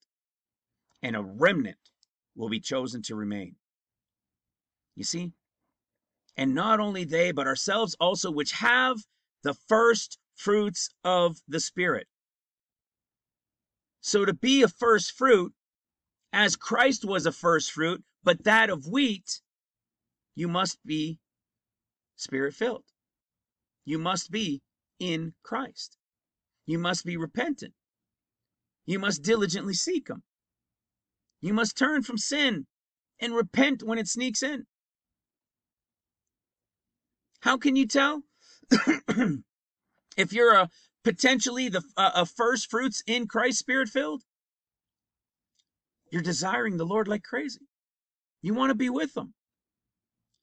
And while you're here, the best way to be with him is in prayer. In prayer to him, whether over family or friends or in conversation with him, is to be seeking him in his word to draw closer. And knowing that even we ourselves groan within ourselves, waiting for the adoption, to wit, the adoption of our body. Now listen to this. This is always a punch in the nose for me. For we are saved by hope. But hope that is seen is not hope. For what a man seeth, why doth he yet hope for? But if we hope for that we see not, then do we with patience wait for it. I can tell you, I ain't always patient. I'm sure many of you aren't always patient either, right? But you see, that's the whole story, right? The blessed hope.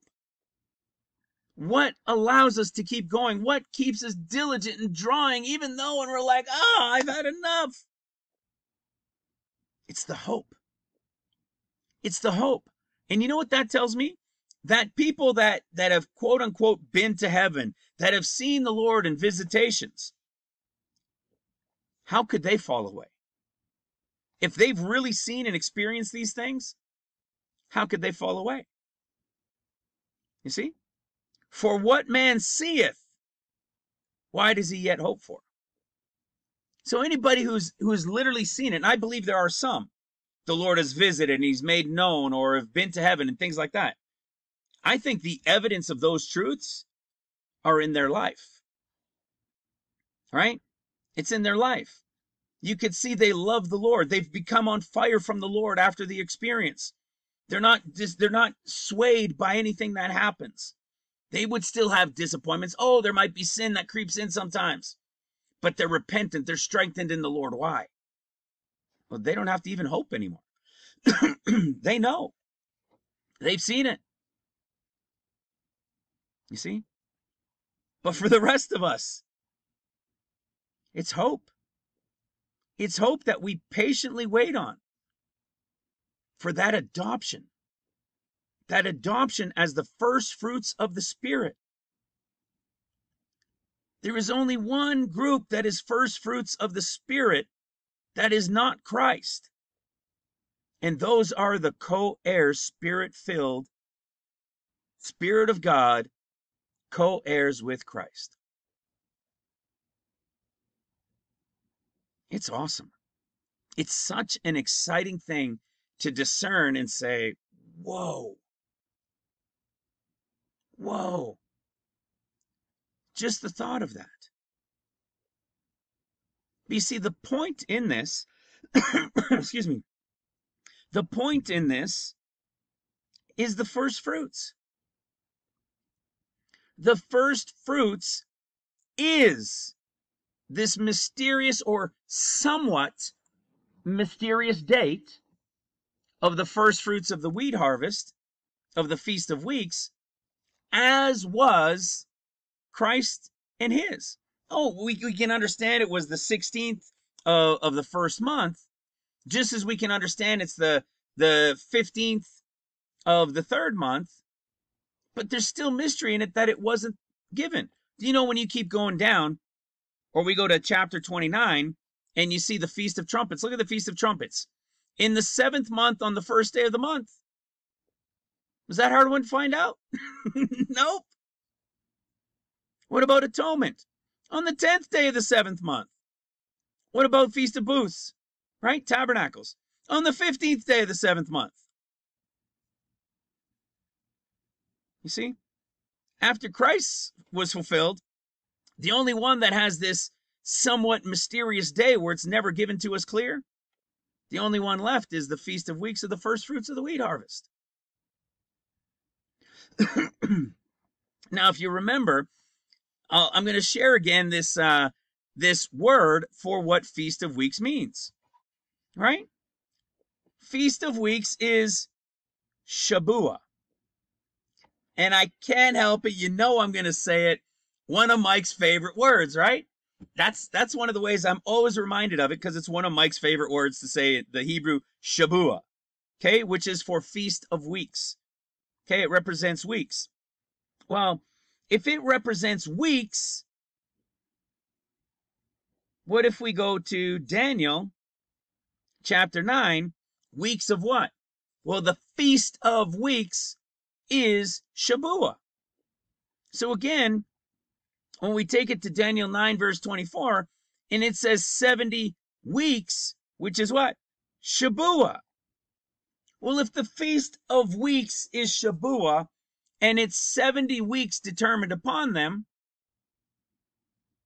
even if this, excuse me, even if this 70 weeks, as we know, is a year's representation, even if 70 weeks is speaking to the end with connection to Jerusalem, or if it's the 70 weeks connected to the 70 years that we're looking for, it makes no difference. The point being made is the count is from Shabuah, the beginning. You see? The beginning is the Feast of Weeks. That's what the Lord has been telling us. The beginning is the Feast of Weeks. So if it begins at Shabuah, maybe we should be looking at Shabuah, Feast of Weeks. Again, this isn't something, excuse me, this isn't something so off the wall for us. We've studied these things over the years. It's not a big mystery. What blows is the fact that we might have to wait till June, July to find out. But does it discredit anything in relation to the 14 years, to the 50 days that comes next? No. Nothing. How is that possible? Because we know accession and non-accession, right? We've understood how the house of Israel and the house of Judah counted. The house of Judah is in the land. House of Judah counted from Tishri. The Lord not beginning it really there, right? Beginning would be in the Feast of Weeks, would be at Taurus. Excuse me, but the beginning of the 14 years could very well be at Tishri. You see how it plays out? It can sound twisted, but not if you follow the understanding from Taurus. That it'll either be in Taurus, it starts with the escape, or it'll be in Taurus that he counts as month 1. That will lead us right to Hebrew calendar dates that line up with the scriptures of when these things happen to them. You see? His time landing on their dates.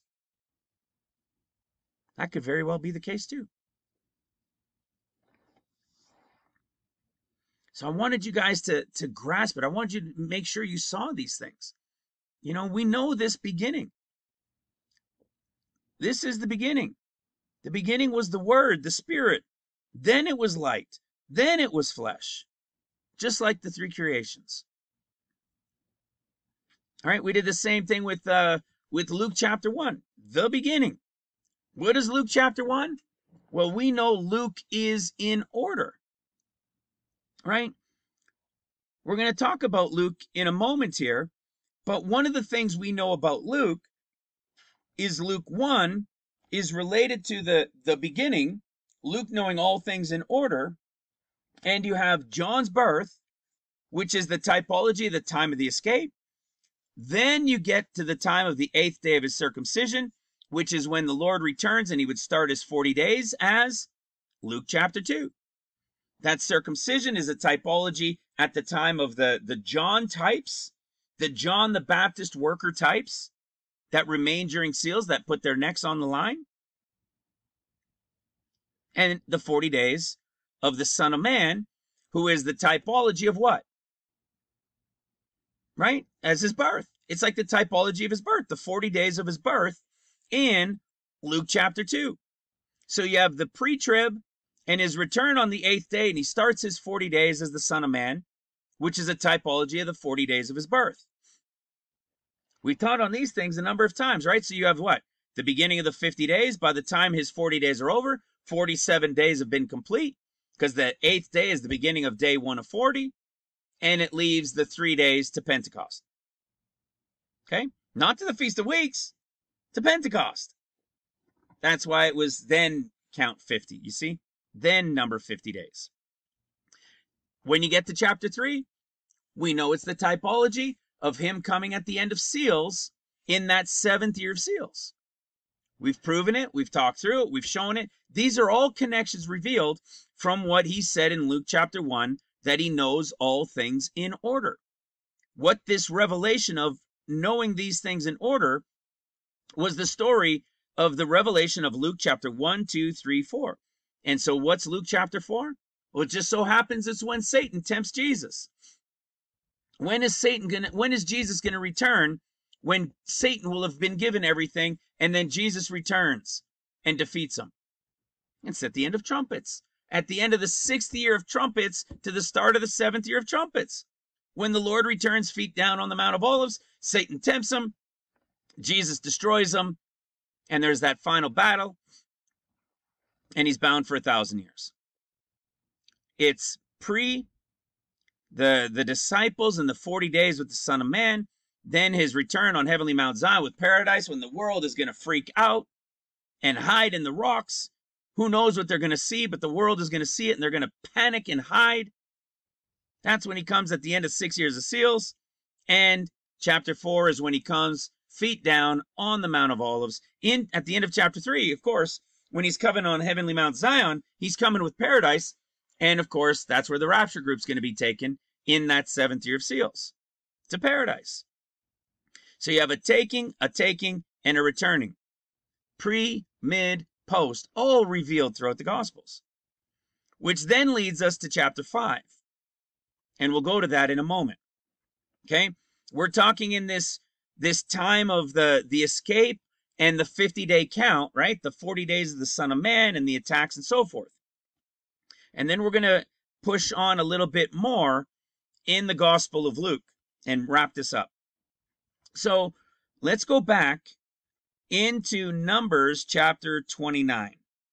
Look at what we find now in Numbers chapter 29. It was an interesting side note, but I'd say even more than a side note, it's quite relevant, because in relation to what we were showing here, if the Lord is counting Sivan without the adjustment for the moon, okay, it may very well be the adjustment for the moon, but without the adjustment for the moon, this would be, of course, unleavened bread. Okay? Unleavened bread, the count to the 7 Sabbaths brings us to here. And on the 50th day, when you begin after the 7th Sabbath and you begin to count 50 days, this is the escape of the first fruits of the wheat harvest with leaven, right? They are the first fruits without blemish. And then what? Then you have 50 days. That takes you to what? Trumpets.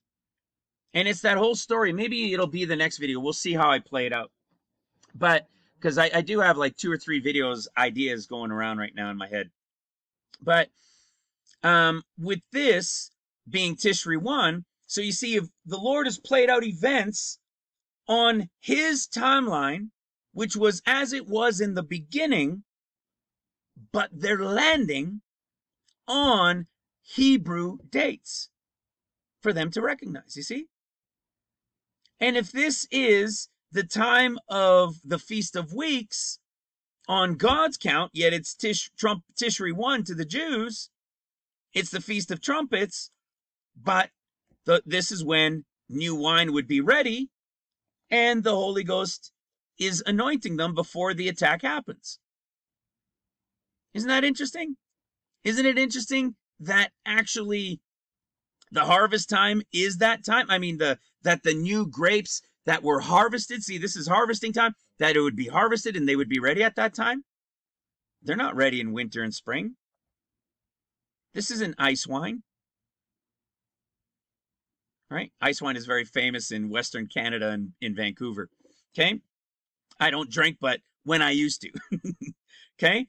So this actually is right in line with the time of Pentecost, when the Holy Ghost comes at the end of those 50 days, and they were being accused of being drunk on new wine. This is the season time of new wine. But what else is it? It's trumpets. It's the Feast of Trumpets. What happened in history on this date? Ishmael, the story I was telling you about, Ishmael came, surrounded, and attacked them. And destroyed them. And they fled, right? They were scattered. They no longer went into the land, right? Remember Jeremiah? And then in Ezra, they bring a small group back and they plan to rebuild the foundation, right? That was by the decree with Cyrus. It's a whole story. I'll probably, well, not probably, I will end up doing a video on that and lay in even greater detail into it than we ever have before. So we know there's a 50 days before the 14 years. And if God is counting Nisan or month 1 as Sivan at Taurus, well, it lines up perfectly, like exactly, counting from Sivan. You see, because I have to admit, it seems strange if it was literally to go to here. It might with the adjustment for the moon, but it seems kind of odd to me. I know in one way with scriptures it's quite possible, but in one way it seems odd because Taurus is no longer there. Taurus is literally, the sun is in Taurus during the time of Sivan. And when we do this count from the 15th of Sivan, we end up with 50 days exactly to the attack. A perfect 50-day count from one attack to the second attack. Now, why does this matter? Well, this attack is the attack that happens at what? Trumpets. So when they're sounding trumpets, right? So it's the time of sounding, the blowing of trumpets. That's what they do at the Feast of Trumpets. Okay? Numbers 29, verse 1. And in the 7th month, on the 1st day of the month, you shall have a holy convocation. You shall do no servile work. It is a day of blowing the trumpets unto you. Okay? So it's a time of blowing the trumpets. But this year, understanding the 70th, and if it goes to the latest portion, and it brings us after the first attack in the escape and the first attack in northern Israel, and then the time of the wedding, the 40 days of the Son of Man, and then brings us to the 50 days, the anointing of the Holy Ghost, and then the attack on Jerusalem that removes them from the land for the next 7 years. It happens at the time of blowing of trumpets. So in understanding this, so we've got blowing of trumpets. I'm going to show you in a moment. We have wine. We have the count for 50 days. An attack 1 to start and an attack 2 to end. To start the 14 years at the beginning of the year. All of these things are there. Okay? It's very interesting. So now, what's the point? Why am I sharing this in relation to continuing the storyline in Numbers to the blowing of trumpets? Well, of course, we can also go into Leviticus 23. And in Leviticus 23, it tells us the same thing, blowing of trumpets. Okay? Blowing of trumpets. Well, do you know what happens when you do a search for blowing of trumpets? Was it shouting? No, see? Shouting. We're not looking for shouting. We're looking for, see, sound of the trumpet, the alarm of war. Check this out. You guys know this. We've shared on it a while back. I keep saying that, but you know, we've shared virtually every piece of scripture over the last 5.5 years. What do we see in Jerusalem? What are we talking about? A disaster coming from the north. A disaster coming from the north. What is going to happen on the 50th day that we know? We know it is the time of the red horse rider, when peace is removed, when it becomes nation against nation, kingdom against kingdom. It will begin absolutely, wholeheartedly, 100% with the attack and destruction of Jerusalem, where he's not going to completely destroy it, but he's going to destroy it to have them removed from the land so that his land can rest for 7 years, for the years they never allowed it to rest during their Sabbaths. Okay? That's how it works. It must rest for 7 years, as he told them in Leviticus 26. So they've got to be removed. The 50th day is the day we know Syria will compass, or will begin to compass and then attack on that 3rd day. We know it. We've taught it forever. It was the confirmation from the Holy Spirit about being right on target. And what happens at the Feast of Trumpets? The blowing of the trumpets. Well, let's read what happens in Jeremiah chapter 4. Declare ye in Judah and publish in Jerusalem, and blow ye the trumpet in the land. Okay? A little bit further, for in the same verse 6, Jeremiah 4 verse 6, halfway through the verse, for I will bring evil from the north and a great destruction. The lion has come up from the thicket, that's Syria, and the destroyer of the Gentiles, that's Russia, is on his way. 30-month armament prepared. How about that, right? We come down further, verse 10. Then said I, Lord God, surely thou hast greatly deceived this people and Jerusalem, saying, ye shall have peace. Why? Because after the northern attack in Israel, there's going to be a declaration of peace, and then peace will be removed at the attack on Jerusalem by Syria. Saying, you shall have peace, whereas the sword reaches the soul. At that time shall it be said to this people and to Jerusalem, a dry wind. Let's go a little bit further. Verse 15. A voice declares from Dan and publishes affliction from Mount Ephraim. Make ye mention to the nations, behold, publish against Jerusalem, that watchers come from a far country and give out their voice against the cities of Judah. I believe that might even be the disciple workers, which we're going to see a little bit more in a minute, that are with Jesus during the 40 days, as keepers of a field against her round about, because she hath rebelled against me, saith the Lord. Now, these watchers, we've taught on it not too long ago. It's a hidden thing as watchmen, which we've shared. That's what the seals workers are. When he returns from the wedding, those that he comes, it's the first watch group. He's going to have a meal with them. He's going to dine with them and serve them. And they're going to follow him for 40 days, work with him, do whatever it is for 40 days. They'll receive the anointing at the 50th, and then they're going to go out during seals. Okay? But it could also be a representation of an angelic group. But I'm not so sure it is. I mean, we see that even in Luke chapter 2, as the Son of Man is being born, right? The angel visits those that were in the field, and the Son is born. But I believe it's more related to the hidden group of watchmen that'll be made known as we read about in 2 Peter 1. As keepers of a field round about. Now listen to this, verse 19. My bowels, I am pained at my very heart. My heart makes a noise in me. I cannot hold my peace, because thou hast heard, O my soul, the sound of the trumpet, the alarm of war. See what it means? A clamor. See, it could be for joy or a battle cry. It can be used for the Jubilee. So it could be an acclamation of joy. It could be a battle cry. It can be used for the Jubilee. What do you think this one's talking about? It's a battle cry. What is in this cry? Destruction upon destruction is cried. For the whole land is spoiled suddenly.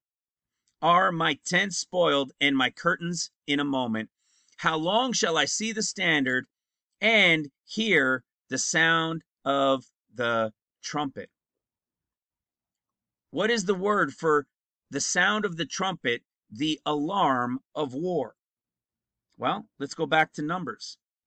Numbers chapter 29, 7th month, first day of the month, okay, is a holy convocation. It is a day of blowing the trumpets. Okay, what day is it? Remember this one? 8643. It was Jeremiah 4 about the attack that's coming and destroying them in a moment, and they'll be removed from the land. What happens at the Feast of Trumpets? Same thing. It's the same sounding of a trumpet. So not only do we have this entire storyline, it's there in Zechariah, the 5th and 7th month. It's there in Daniel. It's there in 2nd Chronicles. It's there in Ezra. It's there in Jeremiah.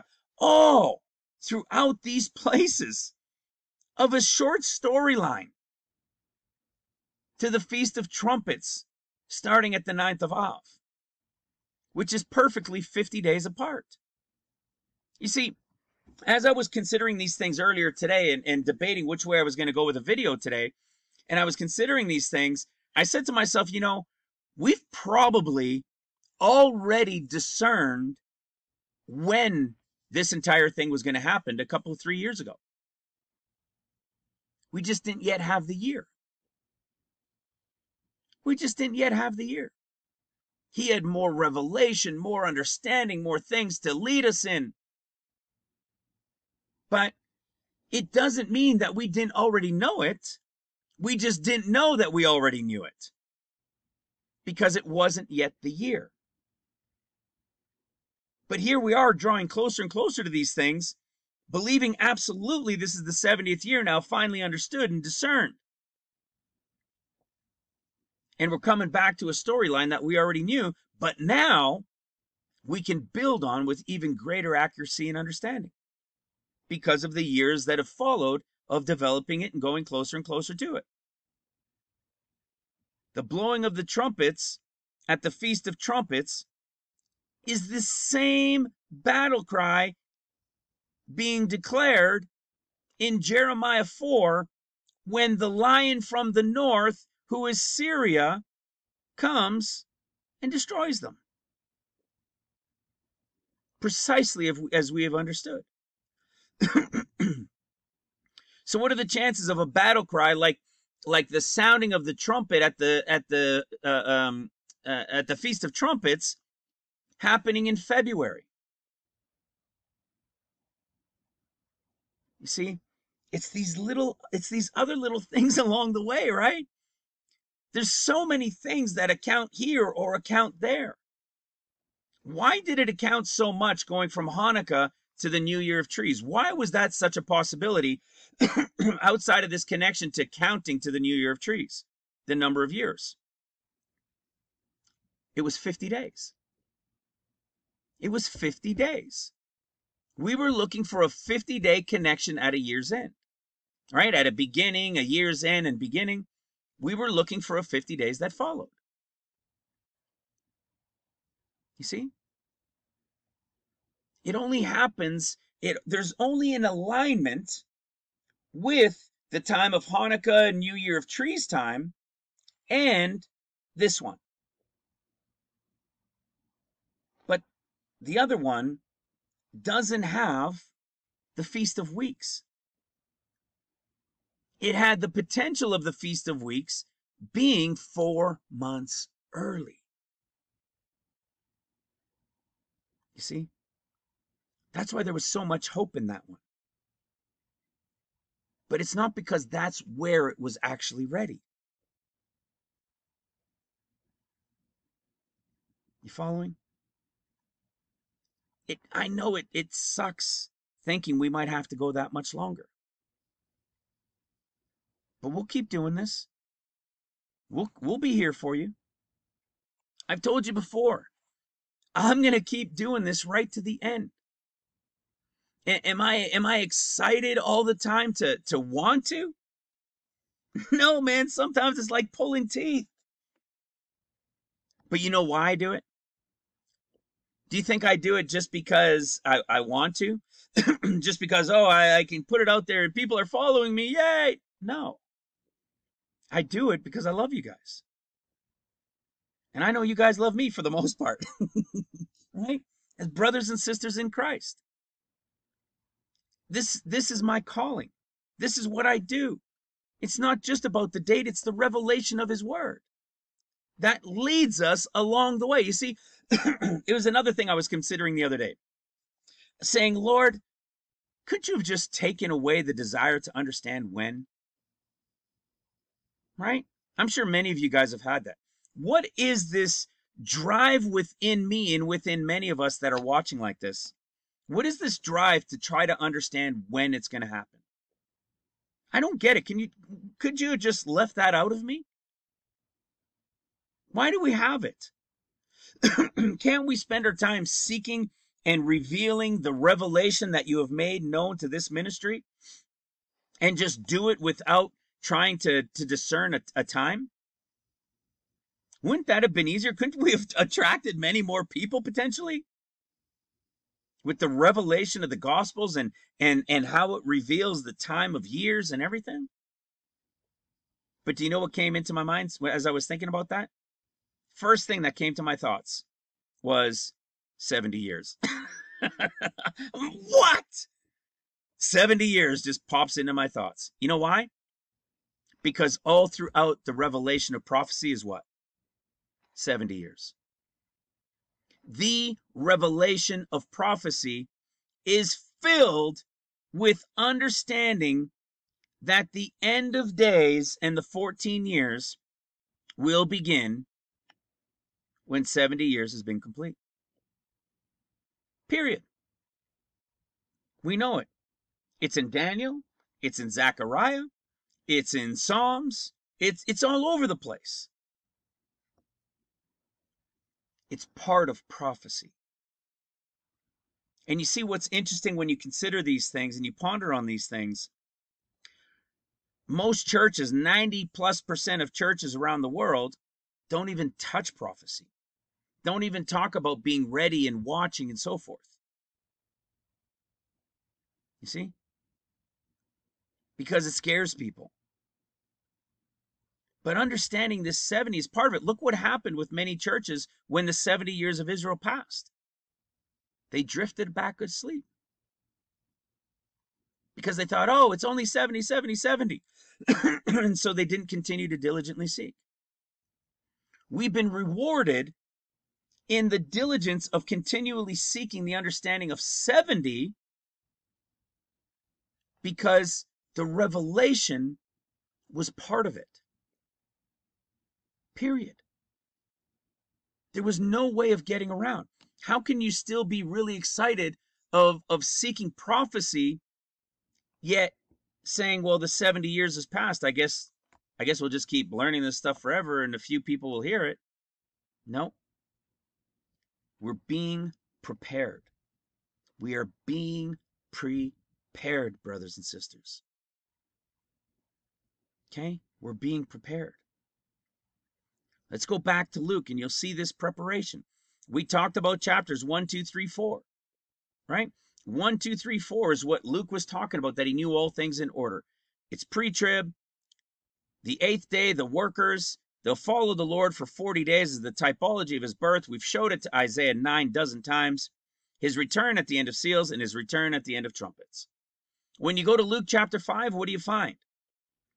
In Luke chapter 5, he calls his disciples, right? He calls his disciples, and what does he tell them? And when they had done this, they enclosed a great multitude of fish, and their nets break. What was this typology of? This is the workers, the seals, disciples, right? Workers, and the apostles with them, that are going to be the ones who bring in the great multitude. And as they bring in the great multitude, we know at the very end, the 144,000 will help them because there's not enough of them to bring in the fish, just like the nets broke here. You see, the great multitude is the Mark group. The great multitude is a representation of the Mark group that comes to Christ during seals. Is the Mark group that repents during seals and comes to Christ. It doesn't mean it's always a representation of all of them at the same time.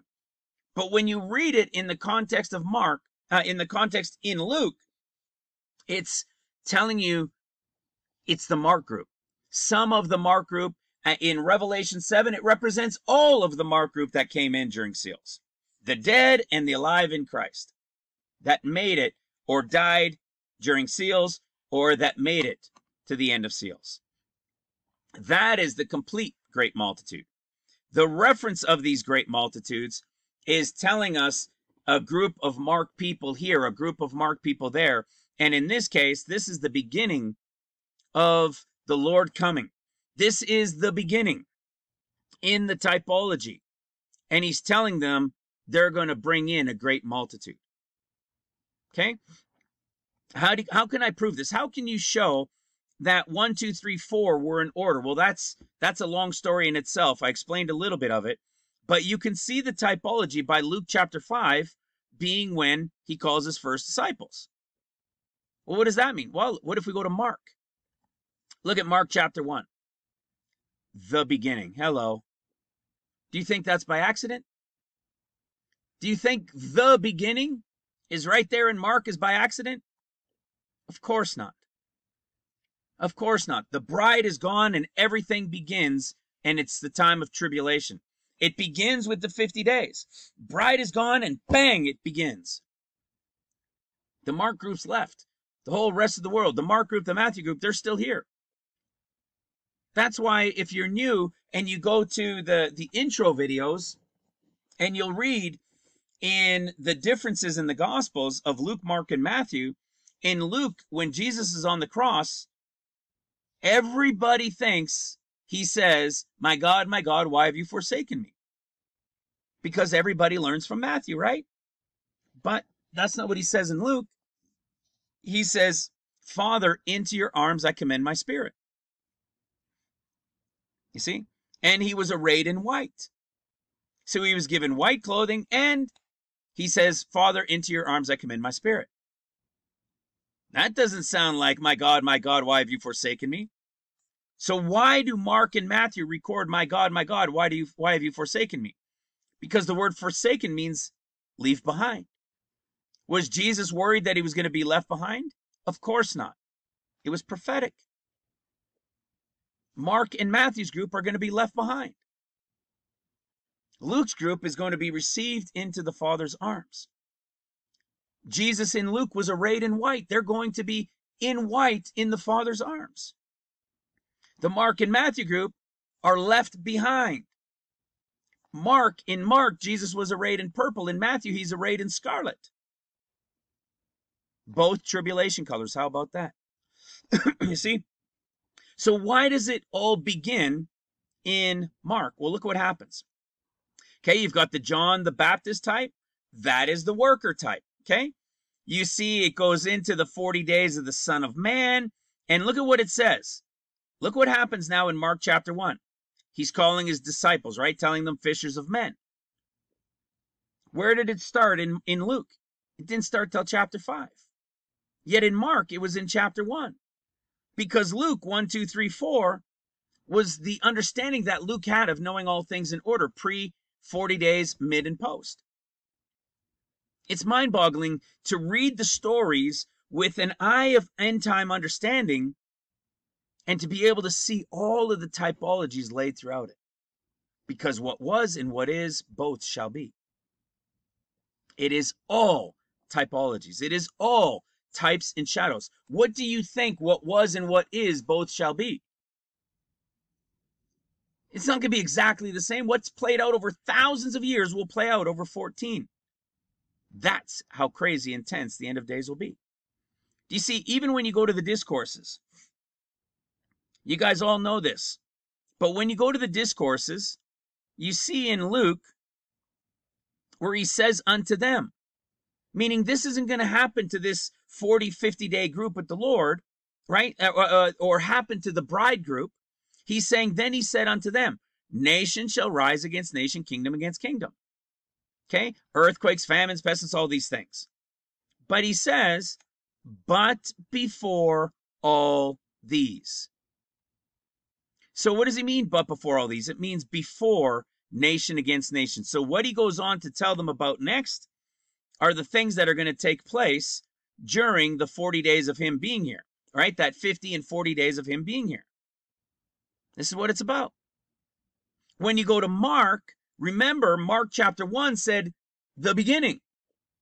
The escape has happened and now everything's going to start. And before it gets to the Luke group at chapter 15 of choosing the disciples, you have a group of things, you have a variety of things going on, of which takes place what? The beginning, which means the 50 days have now started, the bride is gone. You've got a group here preparing the way. You've got the 40 days of the Son of Man. You see? Well, look what happens when you go to Mark's discourse. In Mark's discourse, how does it start? When does it start? Right here. For nation shall rise against nation, kingdom against kingdom. Do you see any black letters where he says unto them? No. This is now the beginning of the 14 years of tribulation that begins with an attack on Jerusalem in World War III breaking out across the world. This entire portion of time right here is 2.5 years, right? And being delivered up into councils and so forth. You see this beginnings of sorrows? That's the 30 months of weapons that Russia has. That's World War III. But let's go back to Mark chapter 1. We see that in that beginning, we see a group prepared. We see he's choosing his disciples. Look what happens now. Like I said, there he's choosing his disciples. They're going to be fishers of men, right? They're going to be the ones bringing in the great multitude, the Luke group of workers. Well, check this out. Let's go to chapter 6. You ready for this? Wait until you see these typologies. Starting in verse 12. Luke 6, verse 12. And it came to pass in those days that he went out into a mountain to pray and continued all night in prayer to God. And when it was day, he called unto him his disciples, and of them he chose 12, whom he named apostles. Okay, something we've taught on, right? He has disciples and apostles. The apostles are above the disciples, but what do we know about the apostles?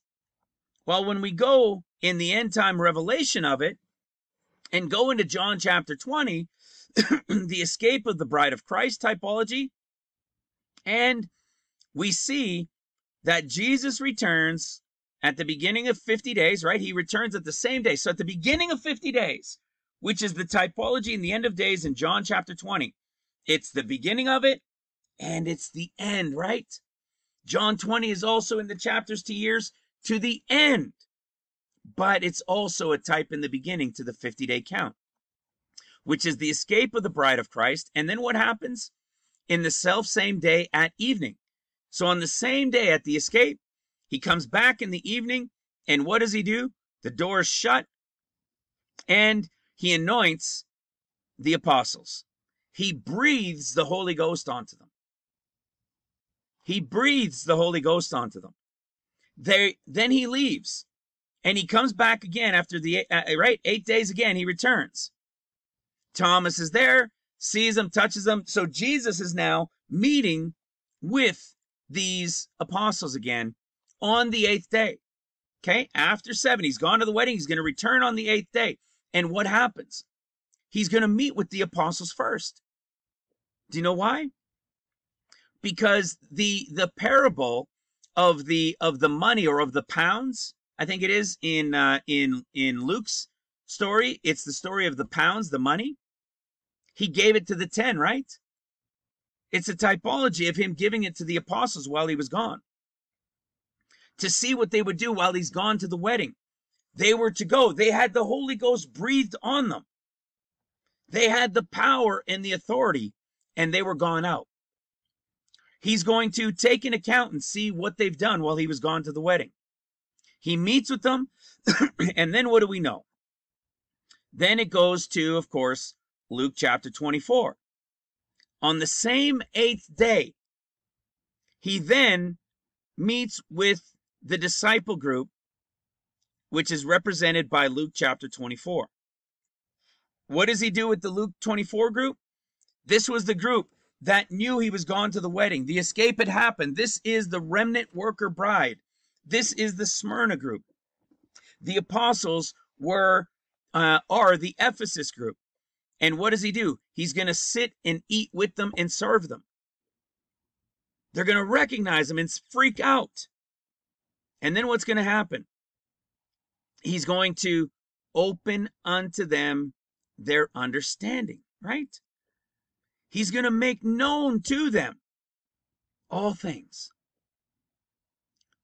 This is the group from 1 Peter 1, right? They had never seen him. They were just joyful and excited about the Lord and being in Christ, Spirit-filled.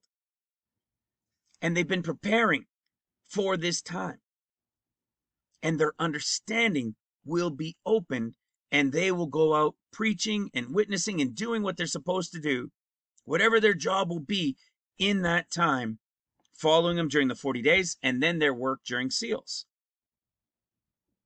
And that's how it goes from John into Luke into Acts chapter 1 and Acts chapter 2. Okay? Look what happens here in Luke chapter 6. He has his disciples, chooses his apostles. So now we know there are disciples and apostles. So if he's talking about apostles, he's not calling them disciples. Okay? So where are the disciples now, guys? I mean, where are the apostles, brothers and sisters? What do we know about the apostles during the end of days? They were given the Holy Ghost on day 1 of 50 in the evening. Then he left for the wedding. He came back, took an account from them. And then what? He went to go meet with those who weren't chosen as apostles, but were disciples. Right? Then he goes to be with the Luke group. So now he's with the disciple group. Where are the apostles? They're out doing their thing. They're out going about the business of apostles, bringing about, this time of revival. Christ is there, but they're also having to do their thing. They have this anointing of the Holy Ghost. They are the absolute leaders. And when Christ is gone, these guys are the heads. These are the ones responsible for the spiritual foundation being laid during seals with the disciples helping. But they're the ones who are laying a spiritual foundation when during seals an actual physical foundation is being built as well. But it's the disciples who were not chosen as apostles who go on to follow Christ during the 40 days. Not the apostles. That's why when you get into Acts, and you see in Acts chapter 1, it was the Luke group of disciples that followed him for 40 days. You see, the apostles weren't there. It was the disciples. And that's why when you get into Acts chapter 2, in Acts chapter 2, these guys that were the disciples made their way back to Jerusalem to where the apostles and those that were with them already were. See, they weren't the ones receiving being drunken and so forth with the appearance of being drunken. It was the disciples. The apostles had already been anointed. So what do? They go to join them in Acts chapter 1. They go to join them in that upper room, right? They go into that upper room where the apostles already were. So it's the disciples that are following him for 40 days. They're his special group. They're his remnant bride that he's going to spend time with. Let them know that theirs is the kingdom of God, that their place is already reserved in heaven. I would think they're going to be like little puppy dogs following him, whatever they want, right? Whatever the Lord wants. They're going to be following him like little puppy dogs. So it's not the apostles following him. It's the disciples that are with him now. And that's exactly what we see. So you've got still disciples and those apostles that are now going to be gone to do their thing. Look at what Luke 6, verse 17. And he came down with them and stood in the plain and in the company of his disciples. See that? Of his disciples. If it was the apostles here, he could have said apostles. But he said disciples, comma, and a great multitude of people. A Luke group. You see, the escaped, you got to remember, in the end time vision, in the end time understanding of, I could see it actually play out as I'm talking to an extent. This great multitude is the Mark group that's waking up. The escape has happened. It's been 7 days. The vanishing has happened. The world is freaking out. Northern Israel has been attacked. The world is freaking out. Do you not think that people who were asleep in the church will suddenly wake up? Absolutely they will. Without question, a number of people will wake up. And what do you think happens when the Son of Man returns on the 8th day to start his 40 days? He will have already met with his apostles and will make himself known to his disciples and will open unto them their understanding. And now what's happening? A great multitude of people, meaning a group of the marked group, is coming to hear from Christ. And he's got these disciples following him.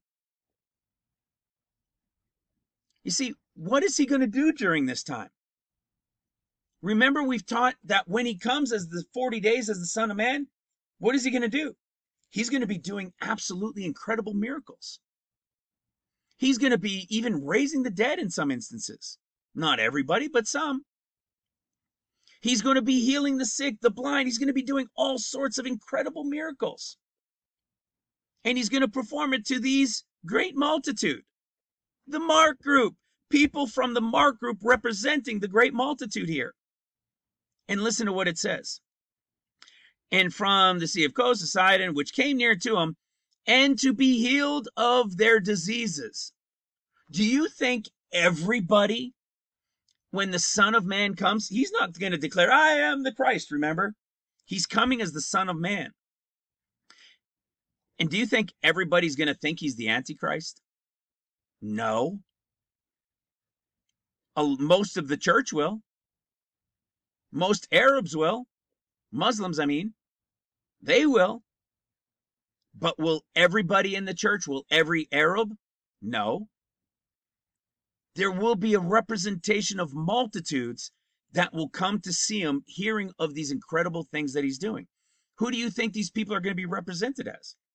Probably a lot of the poor and the sick and the lame and so forth, right? People that are desperate, as it was when he came the first time. Desperate, but even more than desperate, because there will be those that realize that they've missed what they think was the great multitude rapture. And look what happens. These people are coming to him, and look at what it says. And to be healed of their diseases. Luke 6:18. And they were vexed with unclean spirits, and they were healed. And the whole multitude sought to touch him, for there went virtue out of him and healed them all. Isn't that interesting? What have we taught on when Christ comes? When Messiah comes as the Son of Man for 40 days, which the whole world thinks I'm a nut job for it, we have proven it. We know that he comes for 40 days. It is revealed in the revelation of the Gospels. He comes as the Son of Man that he did not fulfill as Jonah was. But the enemy has preempted this by telling his Muslims that this Al-Masih, the Dajjal coming, is actually the Christian Antichrist. And Christians are told that Christ won't come until the end. So if they believe they've missed now the great multitude rapture, which they did miss the pre, and they're left, they're all expecting Messiah is coming right away. Antichrist is coming right away.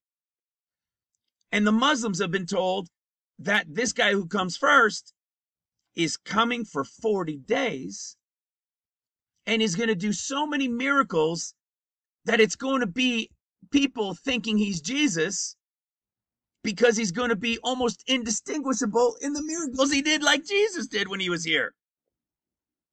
They've been deceived. And what do they call him? They call him deceitful Messiah, the Dajjal. You see, it's not mentioned in the Quran. It's mentioned in their other scriptures. Listen to what it says. Like in Christianity, the Dajjal is said to emerge out of the east, although not a specific location or various sources. The Dajjal will imitate the miracles performed by Jesus, such as healing the sick and raising the dead. And they say, oh, but the latter one can only come from devils. Oh, really? Devils can raise the dead? I think not. You see? So they've twisted it. It says, Dajjal, the root of meaning liar, deception, is meant as deceiver. Compound, Dajjal, article, deceiving Messiah, a specific end time deceiver. They call him the Christian Antichrist. And as you go on to read it, you read that he's here for 40 days. We've shared this a number of times in the past, right? Look at that. That he would stay 40 days. Do you not think the enemy is aware that the Son of Man is coming at the beginning for 40 days? Hello?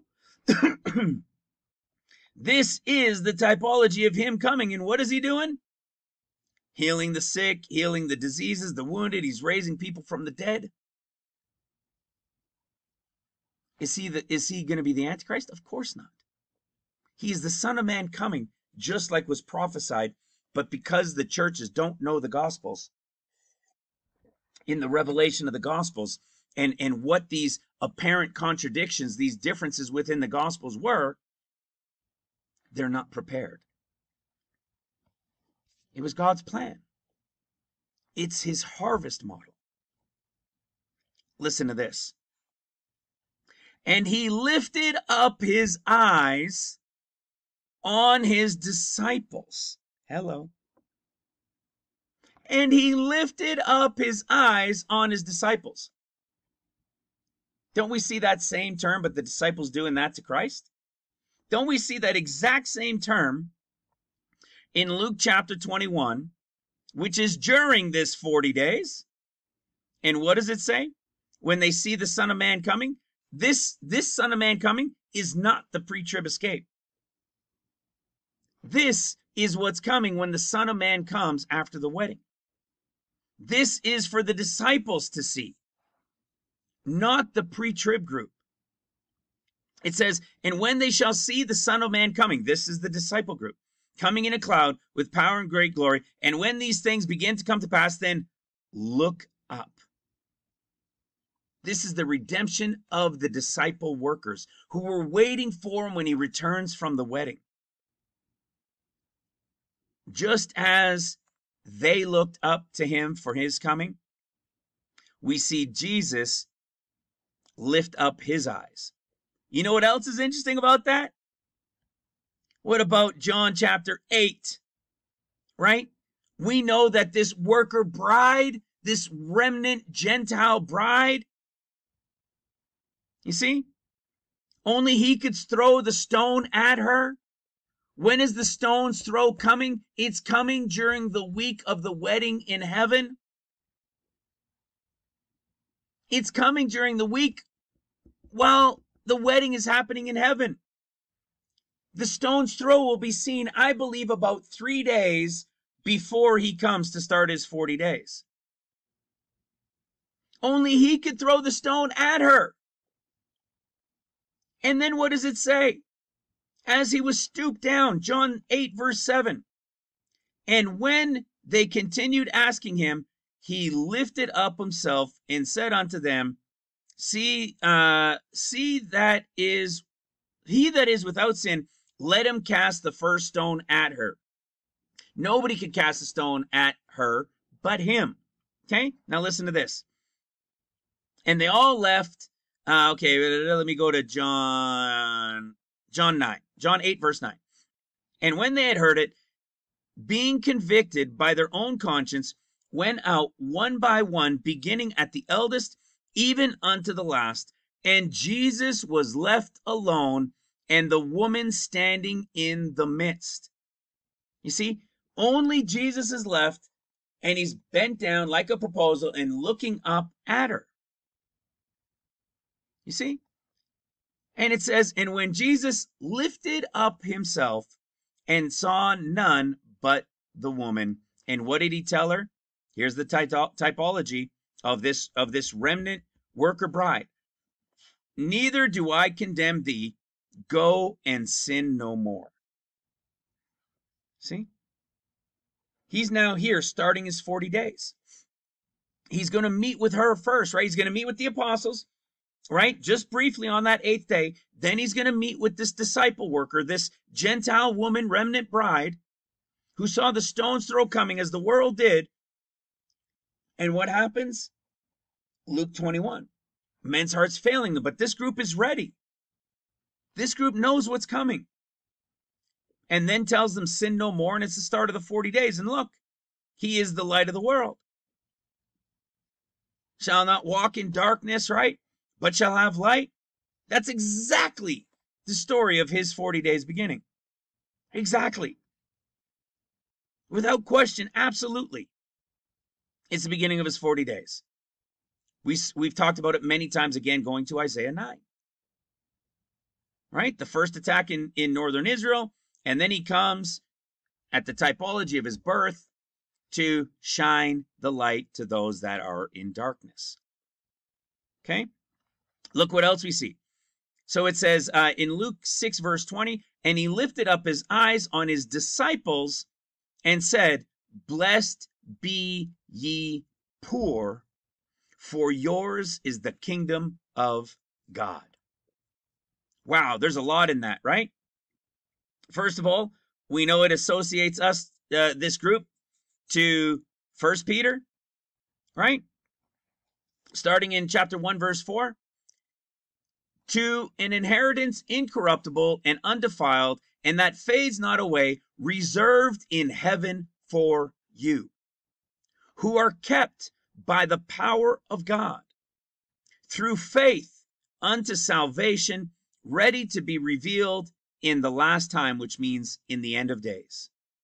They are kept. Remember the hidden ones, those in Jeremiah chapter 4, right? To the connection to the end of the 40 and then the 50th day, the attack, but they were being warned, compassed about by watchmen. That was with the 40 days of the Son of Man. And you can see it right here, which the last time means the end of days when it starts. Wherein you rejoice greatly, though now for a season, if need be, you are in heaviness through manifold temptations, right? But what does he say when he shows up? When Jesus shows up and they no longer have need of faith, which is coming in the next verse, what does he tell them? Go and sin no more. You see, their place is secured. They've now met face to face with the Lord. Prior to it, they were going through manifold temptations and heaviness like we are, right? Like everybody in Christ. And then look what it says. Verse 7. That the trial of your faith, being much more precious than of gold and of things that perishes, though it be tried with fire, might be found to praise and honor and glory at the appearing of Christ Jesus, whom having not seen you love, in whom though now you see him not, yet believing you rejoice with joy unspeakable and full of glory, receiving the end of your faith, even the salvation of your souls. You see, now they see him. Now they'll sin no more. Now they're being anointed by him in the understanding. And what does it say? Verse 10, of which salvation the prophets have inquired and searched diligently. You see? Searching what manner of time, a period of time, the Spirit of Christ, which was in them, did signify beforehand. This is that same group.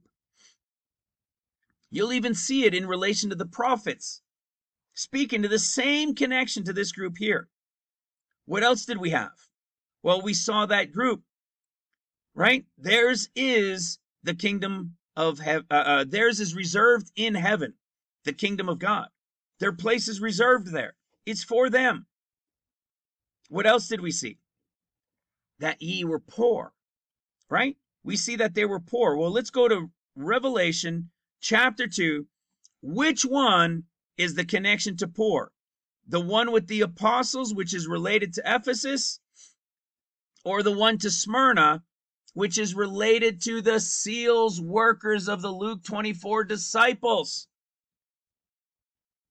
You see, I know thy works and thy tribulation and poverty. Poverty. It's always about a poverty. This group that is giving up everything. Right? Oh, let me go sell this, sell that. Well, you know, I got to do this. I got to do that. No, you got to be willing to give it all up when this comes. And I believe this is what I'm helping prepare everybody for. Do I think everybody is a worker in this ministry? No. I believe many are, and many are being rewarded with diligently seeking, that we're crying out to the Lord, saying, Lord, I'm just not understanding. Why does this say this and that says that? I'm confused with trying to follow this. And you've been brought to the ministry to help understand those things. You see, it's the disciples, and he lifted up his eyes on his disciples. Just like he says, and go and sin no more. You that are poor, Smyrna, yours is the kingdom of God. It's reserved for you. It's all about these seals workers. Listen to this. Luke 6:23. Rejoice ye in that day, and leap for joy, for behold. You see, who are the ones leaping for joy and excitement? Those that were in Christ diligently seek him. The same as 1 Peter 1. For behold, your reward is great in heaven. Your reward is great in heaven. Do you remember who else is connected to reward? Enoch, right? Those who believe that he is who he says he is, that God is God, and that he is a rewarder of those who diligently seek him. The pre-trib group are all those being rewarded for diligently seeking him. But there's great reward for those who will be his servants. He chooses them. He chooses them. I believe I'm helping prepare, and that a number of us are. But I'm not the chooser. I'm the sharer. I'm bringing about his revelation for the years to come in the entirety of his word to the greatest of my understanding and ability. Nothing of the revelation has changed. It's always been about when it begins. But the revelation of when it begins, everything we've understood is there. And when he anoints the group with the understanding, when he comes at those 40 days to these disciples, they will have the full understanding. And as 1 John 1 tells, they will no longer need to be taught by anybody. That's why I'm saying I'm preparing. I don't know all things, but I am preparing the remnant worker bride, of which I may most likely be a part of. And when he comes, he will make the rest of it completely understood. Your reward is great in heaven. Now listen to this. Remember I said even the prophets connection is here? For in like manner did their fathers unto the prophets. Remember the connection in 1 Peter 1? The prophets who diligently sought as well, just like this group. Same thing. Same thing. Listen to this. Is it verse 30? Luke 6, verse 30. Give to every man that he asks. Oh, imagine this one, right? Give to every man that he asks of thee. And of him that takes away thy goods, ask them not again. Wow.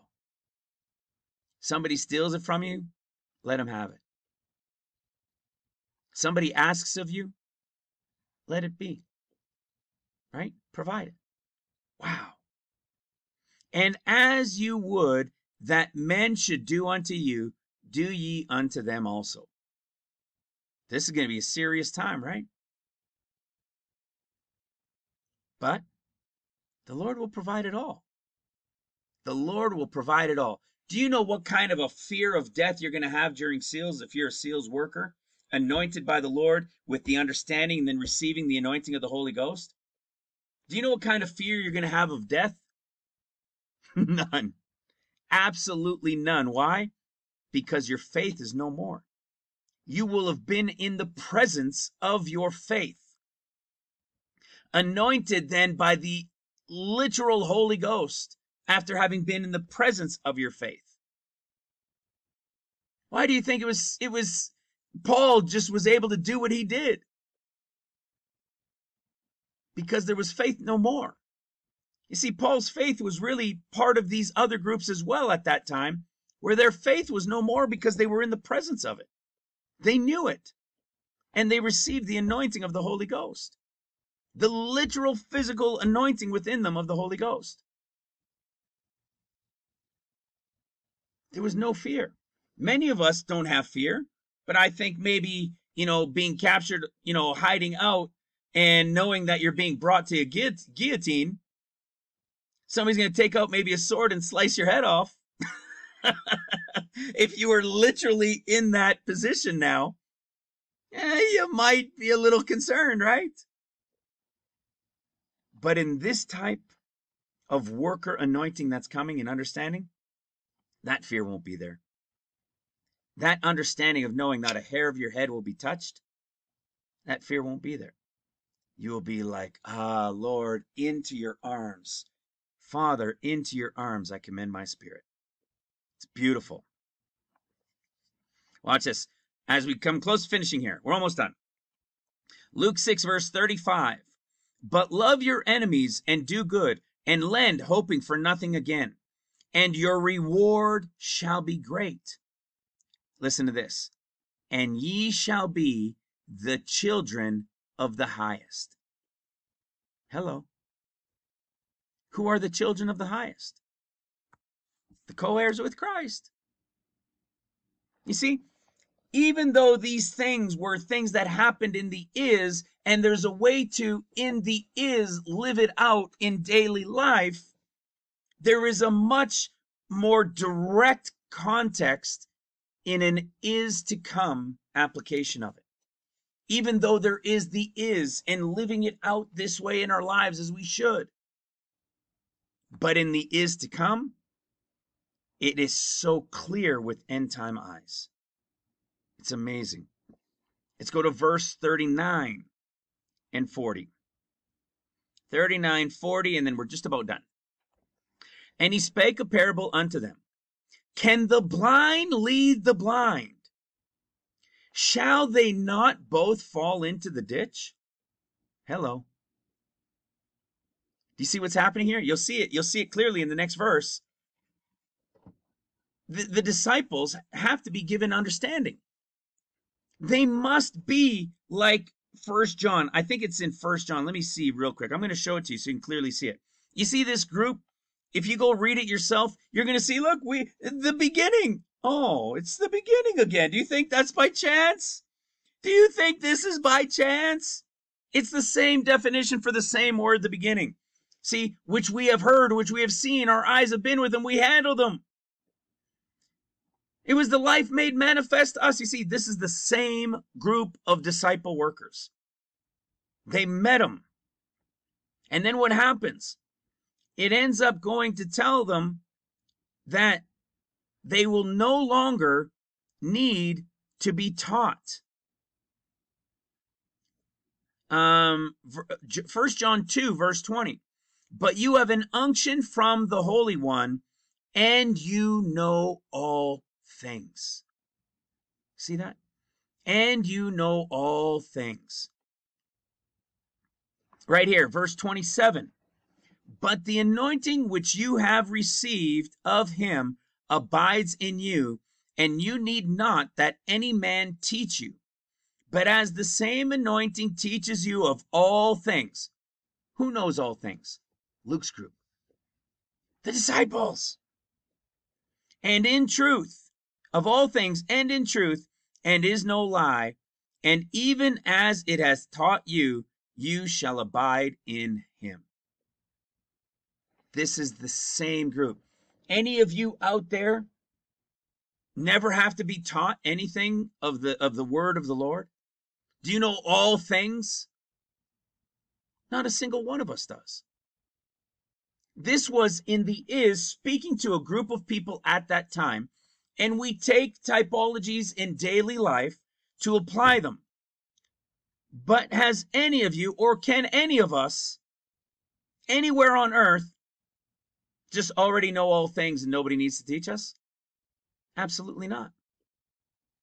Which means if everything that was is to come and is to come, this is also prophetic for a group that will be represented as them in the is to come, which is related to Luke and the disciples. Nobody will need to teach this group because they will be the ones who have been given the understanding of all things and their understanding open and been anointed by the Holy Ghost. You see? It's the same group. This is this conversation in this context being talked about in the is to come.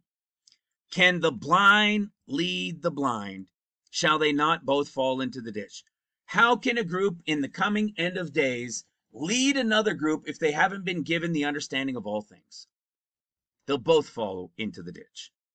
You see, the disciple, the seals workers, the Luke group, the Smyrna, Luke 24 group, is not above his master. You see, why would it say that the disciple is not above his master? Because he's been anointed by his master in the understanding. You see, but everyone that is perfect shall be as his master. How powerful is that? Any one of you as his master? Perfect as his master?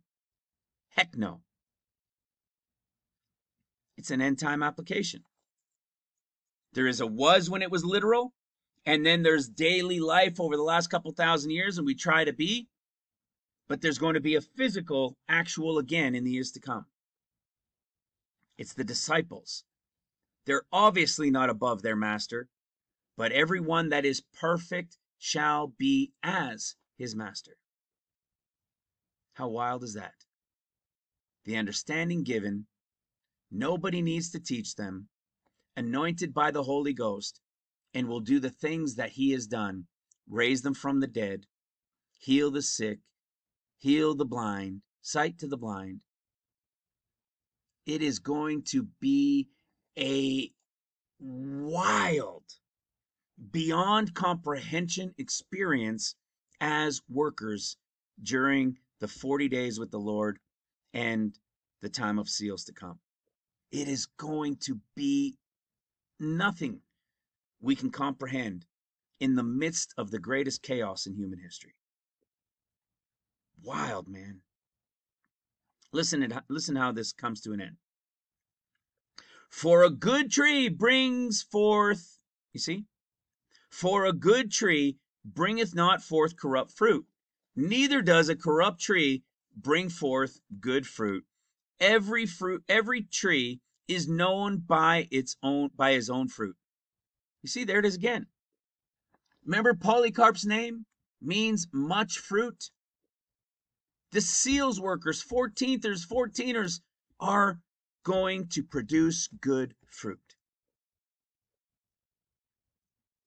It's awesome. Listen to this as we bring it right to a close. We're almost at the end of the chapter. Remember foundation connections? You see? Just so happens there's foundation connections in this as well. 648. He is like a man which builds a house and dig deep and laid the foundation on a rock. And when the flood arose, the stream beat vehemently upon the house and could not shake it, for it was founded upon a rock. When is the foundation being laid, brothers and sisters? Seals. Who is responsible in the spiritual sense during the time of seals? The apostles. Remember, go read Revelation 21. The apostles are the foundation. The 144,000 represent the walls. The 12 tribes are the doors. But the seals workers are the ones that are there with them, that will be part of the resurrection to rule and reign with them during the millennial reign. And they'll have been established on the foundation of the rock. It's awesome. It's awesome. It's literally what we teach, knowing that the foundation is laid during the time of seals by Zerubbabel as the overseer during the time of seals. There's a physical foundation while a spiritual one is being laid. You see, the physical one is being laid by Zerubbabel, the overseer of the responsibility of the foundation of the temple during seals, and the apostles who had the full anointing from the Son and the Holy Ghost from the beginning. Look at what it says. The 12 gates, 12 walls, the 12 foundations had the names of the 12 apostles of the lambs. The walls, the 144, okay, as the typology, the 144,000, while the temple walls of the temple is being built, during the time of trumpets, and the 144,000 are sent out. And of course, the 12 gates represent the 12 tribes during the millennial reign that go out during the millennial reign, through which the people on the earth will come to the Lord during the millennial reign at the appointed feasts, of course, as tabernacles, that all the kings of the earth, all the leaders, will be going to the Lord through the 12 gates, which represent the tribes during the millennial reign. Brothers and sisters, I have never spent that kind of time in Luke chapter 6 before in my life. We have spent so many times in so many chapters of Luke. And it started because I was simply going to look at a chapter to year maybe thing going on in Luke. I was going to put together Luke, Mark, and Matthew, and all of these different things that we've shown in the end time typology of it. And as I went into Luke 6 saying, oh, you know, I haven't really spent much time in Luke 6, I said, oh my goodness. It is a smorgasbord. I don't know why that came to me. It was a smorgasbord of just, oh my goodness. How fitting and how appropriate that this was revealed for us now. You know why? Because we've been building on so many things connected to the seals worker group. It's unimaginable. The amount of things, it's incredible. The amount of things that we have brought forward in connection to this Smyrna disciple group of workers. They are Smyrna. They are Romans 16, Priscilla and Aquila putting their necks on the line. They are the John the Baptist type seals workers. They are the Luke 24. It's everywhere. And we know that they are the ones throughout Luke represented as those when he returns from the wedding, who he will sup with and dine, and open their understanding for them to go about and do his work as what? Where is it? As disciples being made perfect shall be as their master. Not above him, below him, but as him, doing his will and his work through them, who he says, go and sin no more, whose faith will be no more, because they will have been in the presence of it, who will no longer need anyone to teach them, because they will be spread out throughout the earth, bringing in the great multitude for the end of seals. Brothers and sisters, I pray this has blessed you. I pray that it strengthens you, that we have the vigor and the energy and the drive and the willingness to continue to pray for each other, to lift each other up, to do all of these things needed, to support each other, to intercede for each other, until that day comes. Our time, the beginning, brothers and sisters, in one way or another, is Taurus. I pray that we will continue to strengthen each other, lift each other up, because I will continue to do my part. I hope and pray we will all continue to do our part as the Lord leads us in his will, in him, for that time that is at hand, even though it may not be tomorrow. I love you. God bless you. God bless your families. Talk to you soon. Bye for now.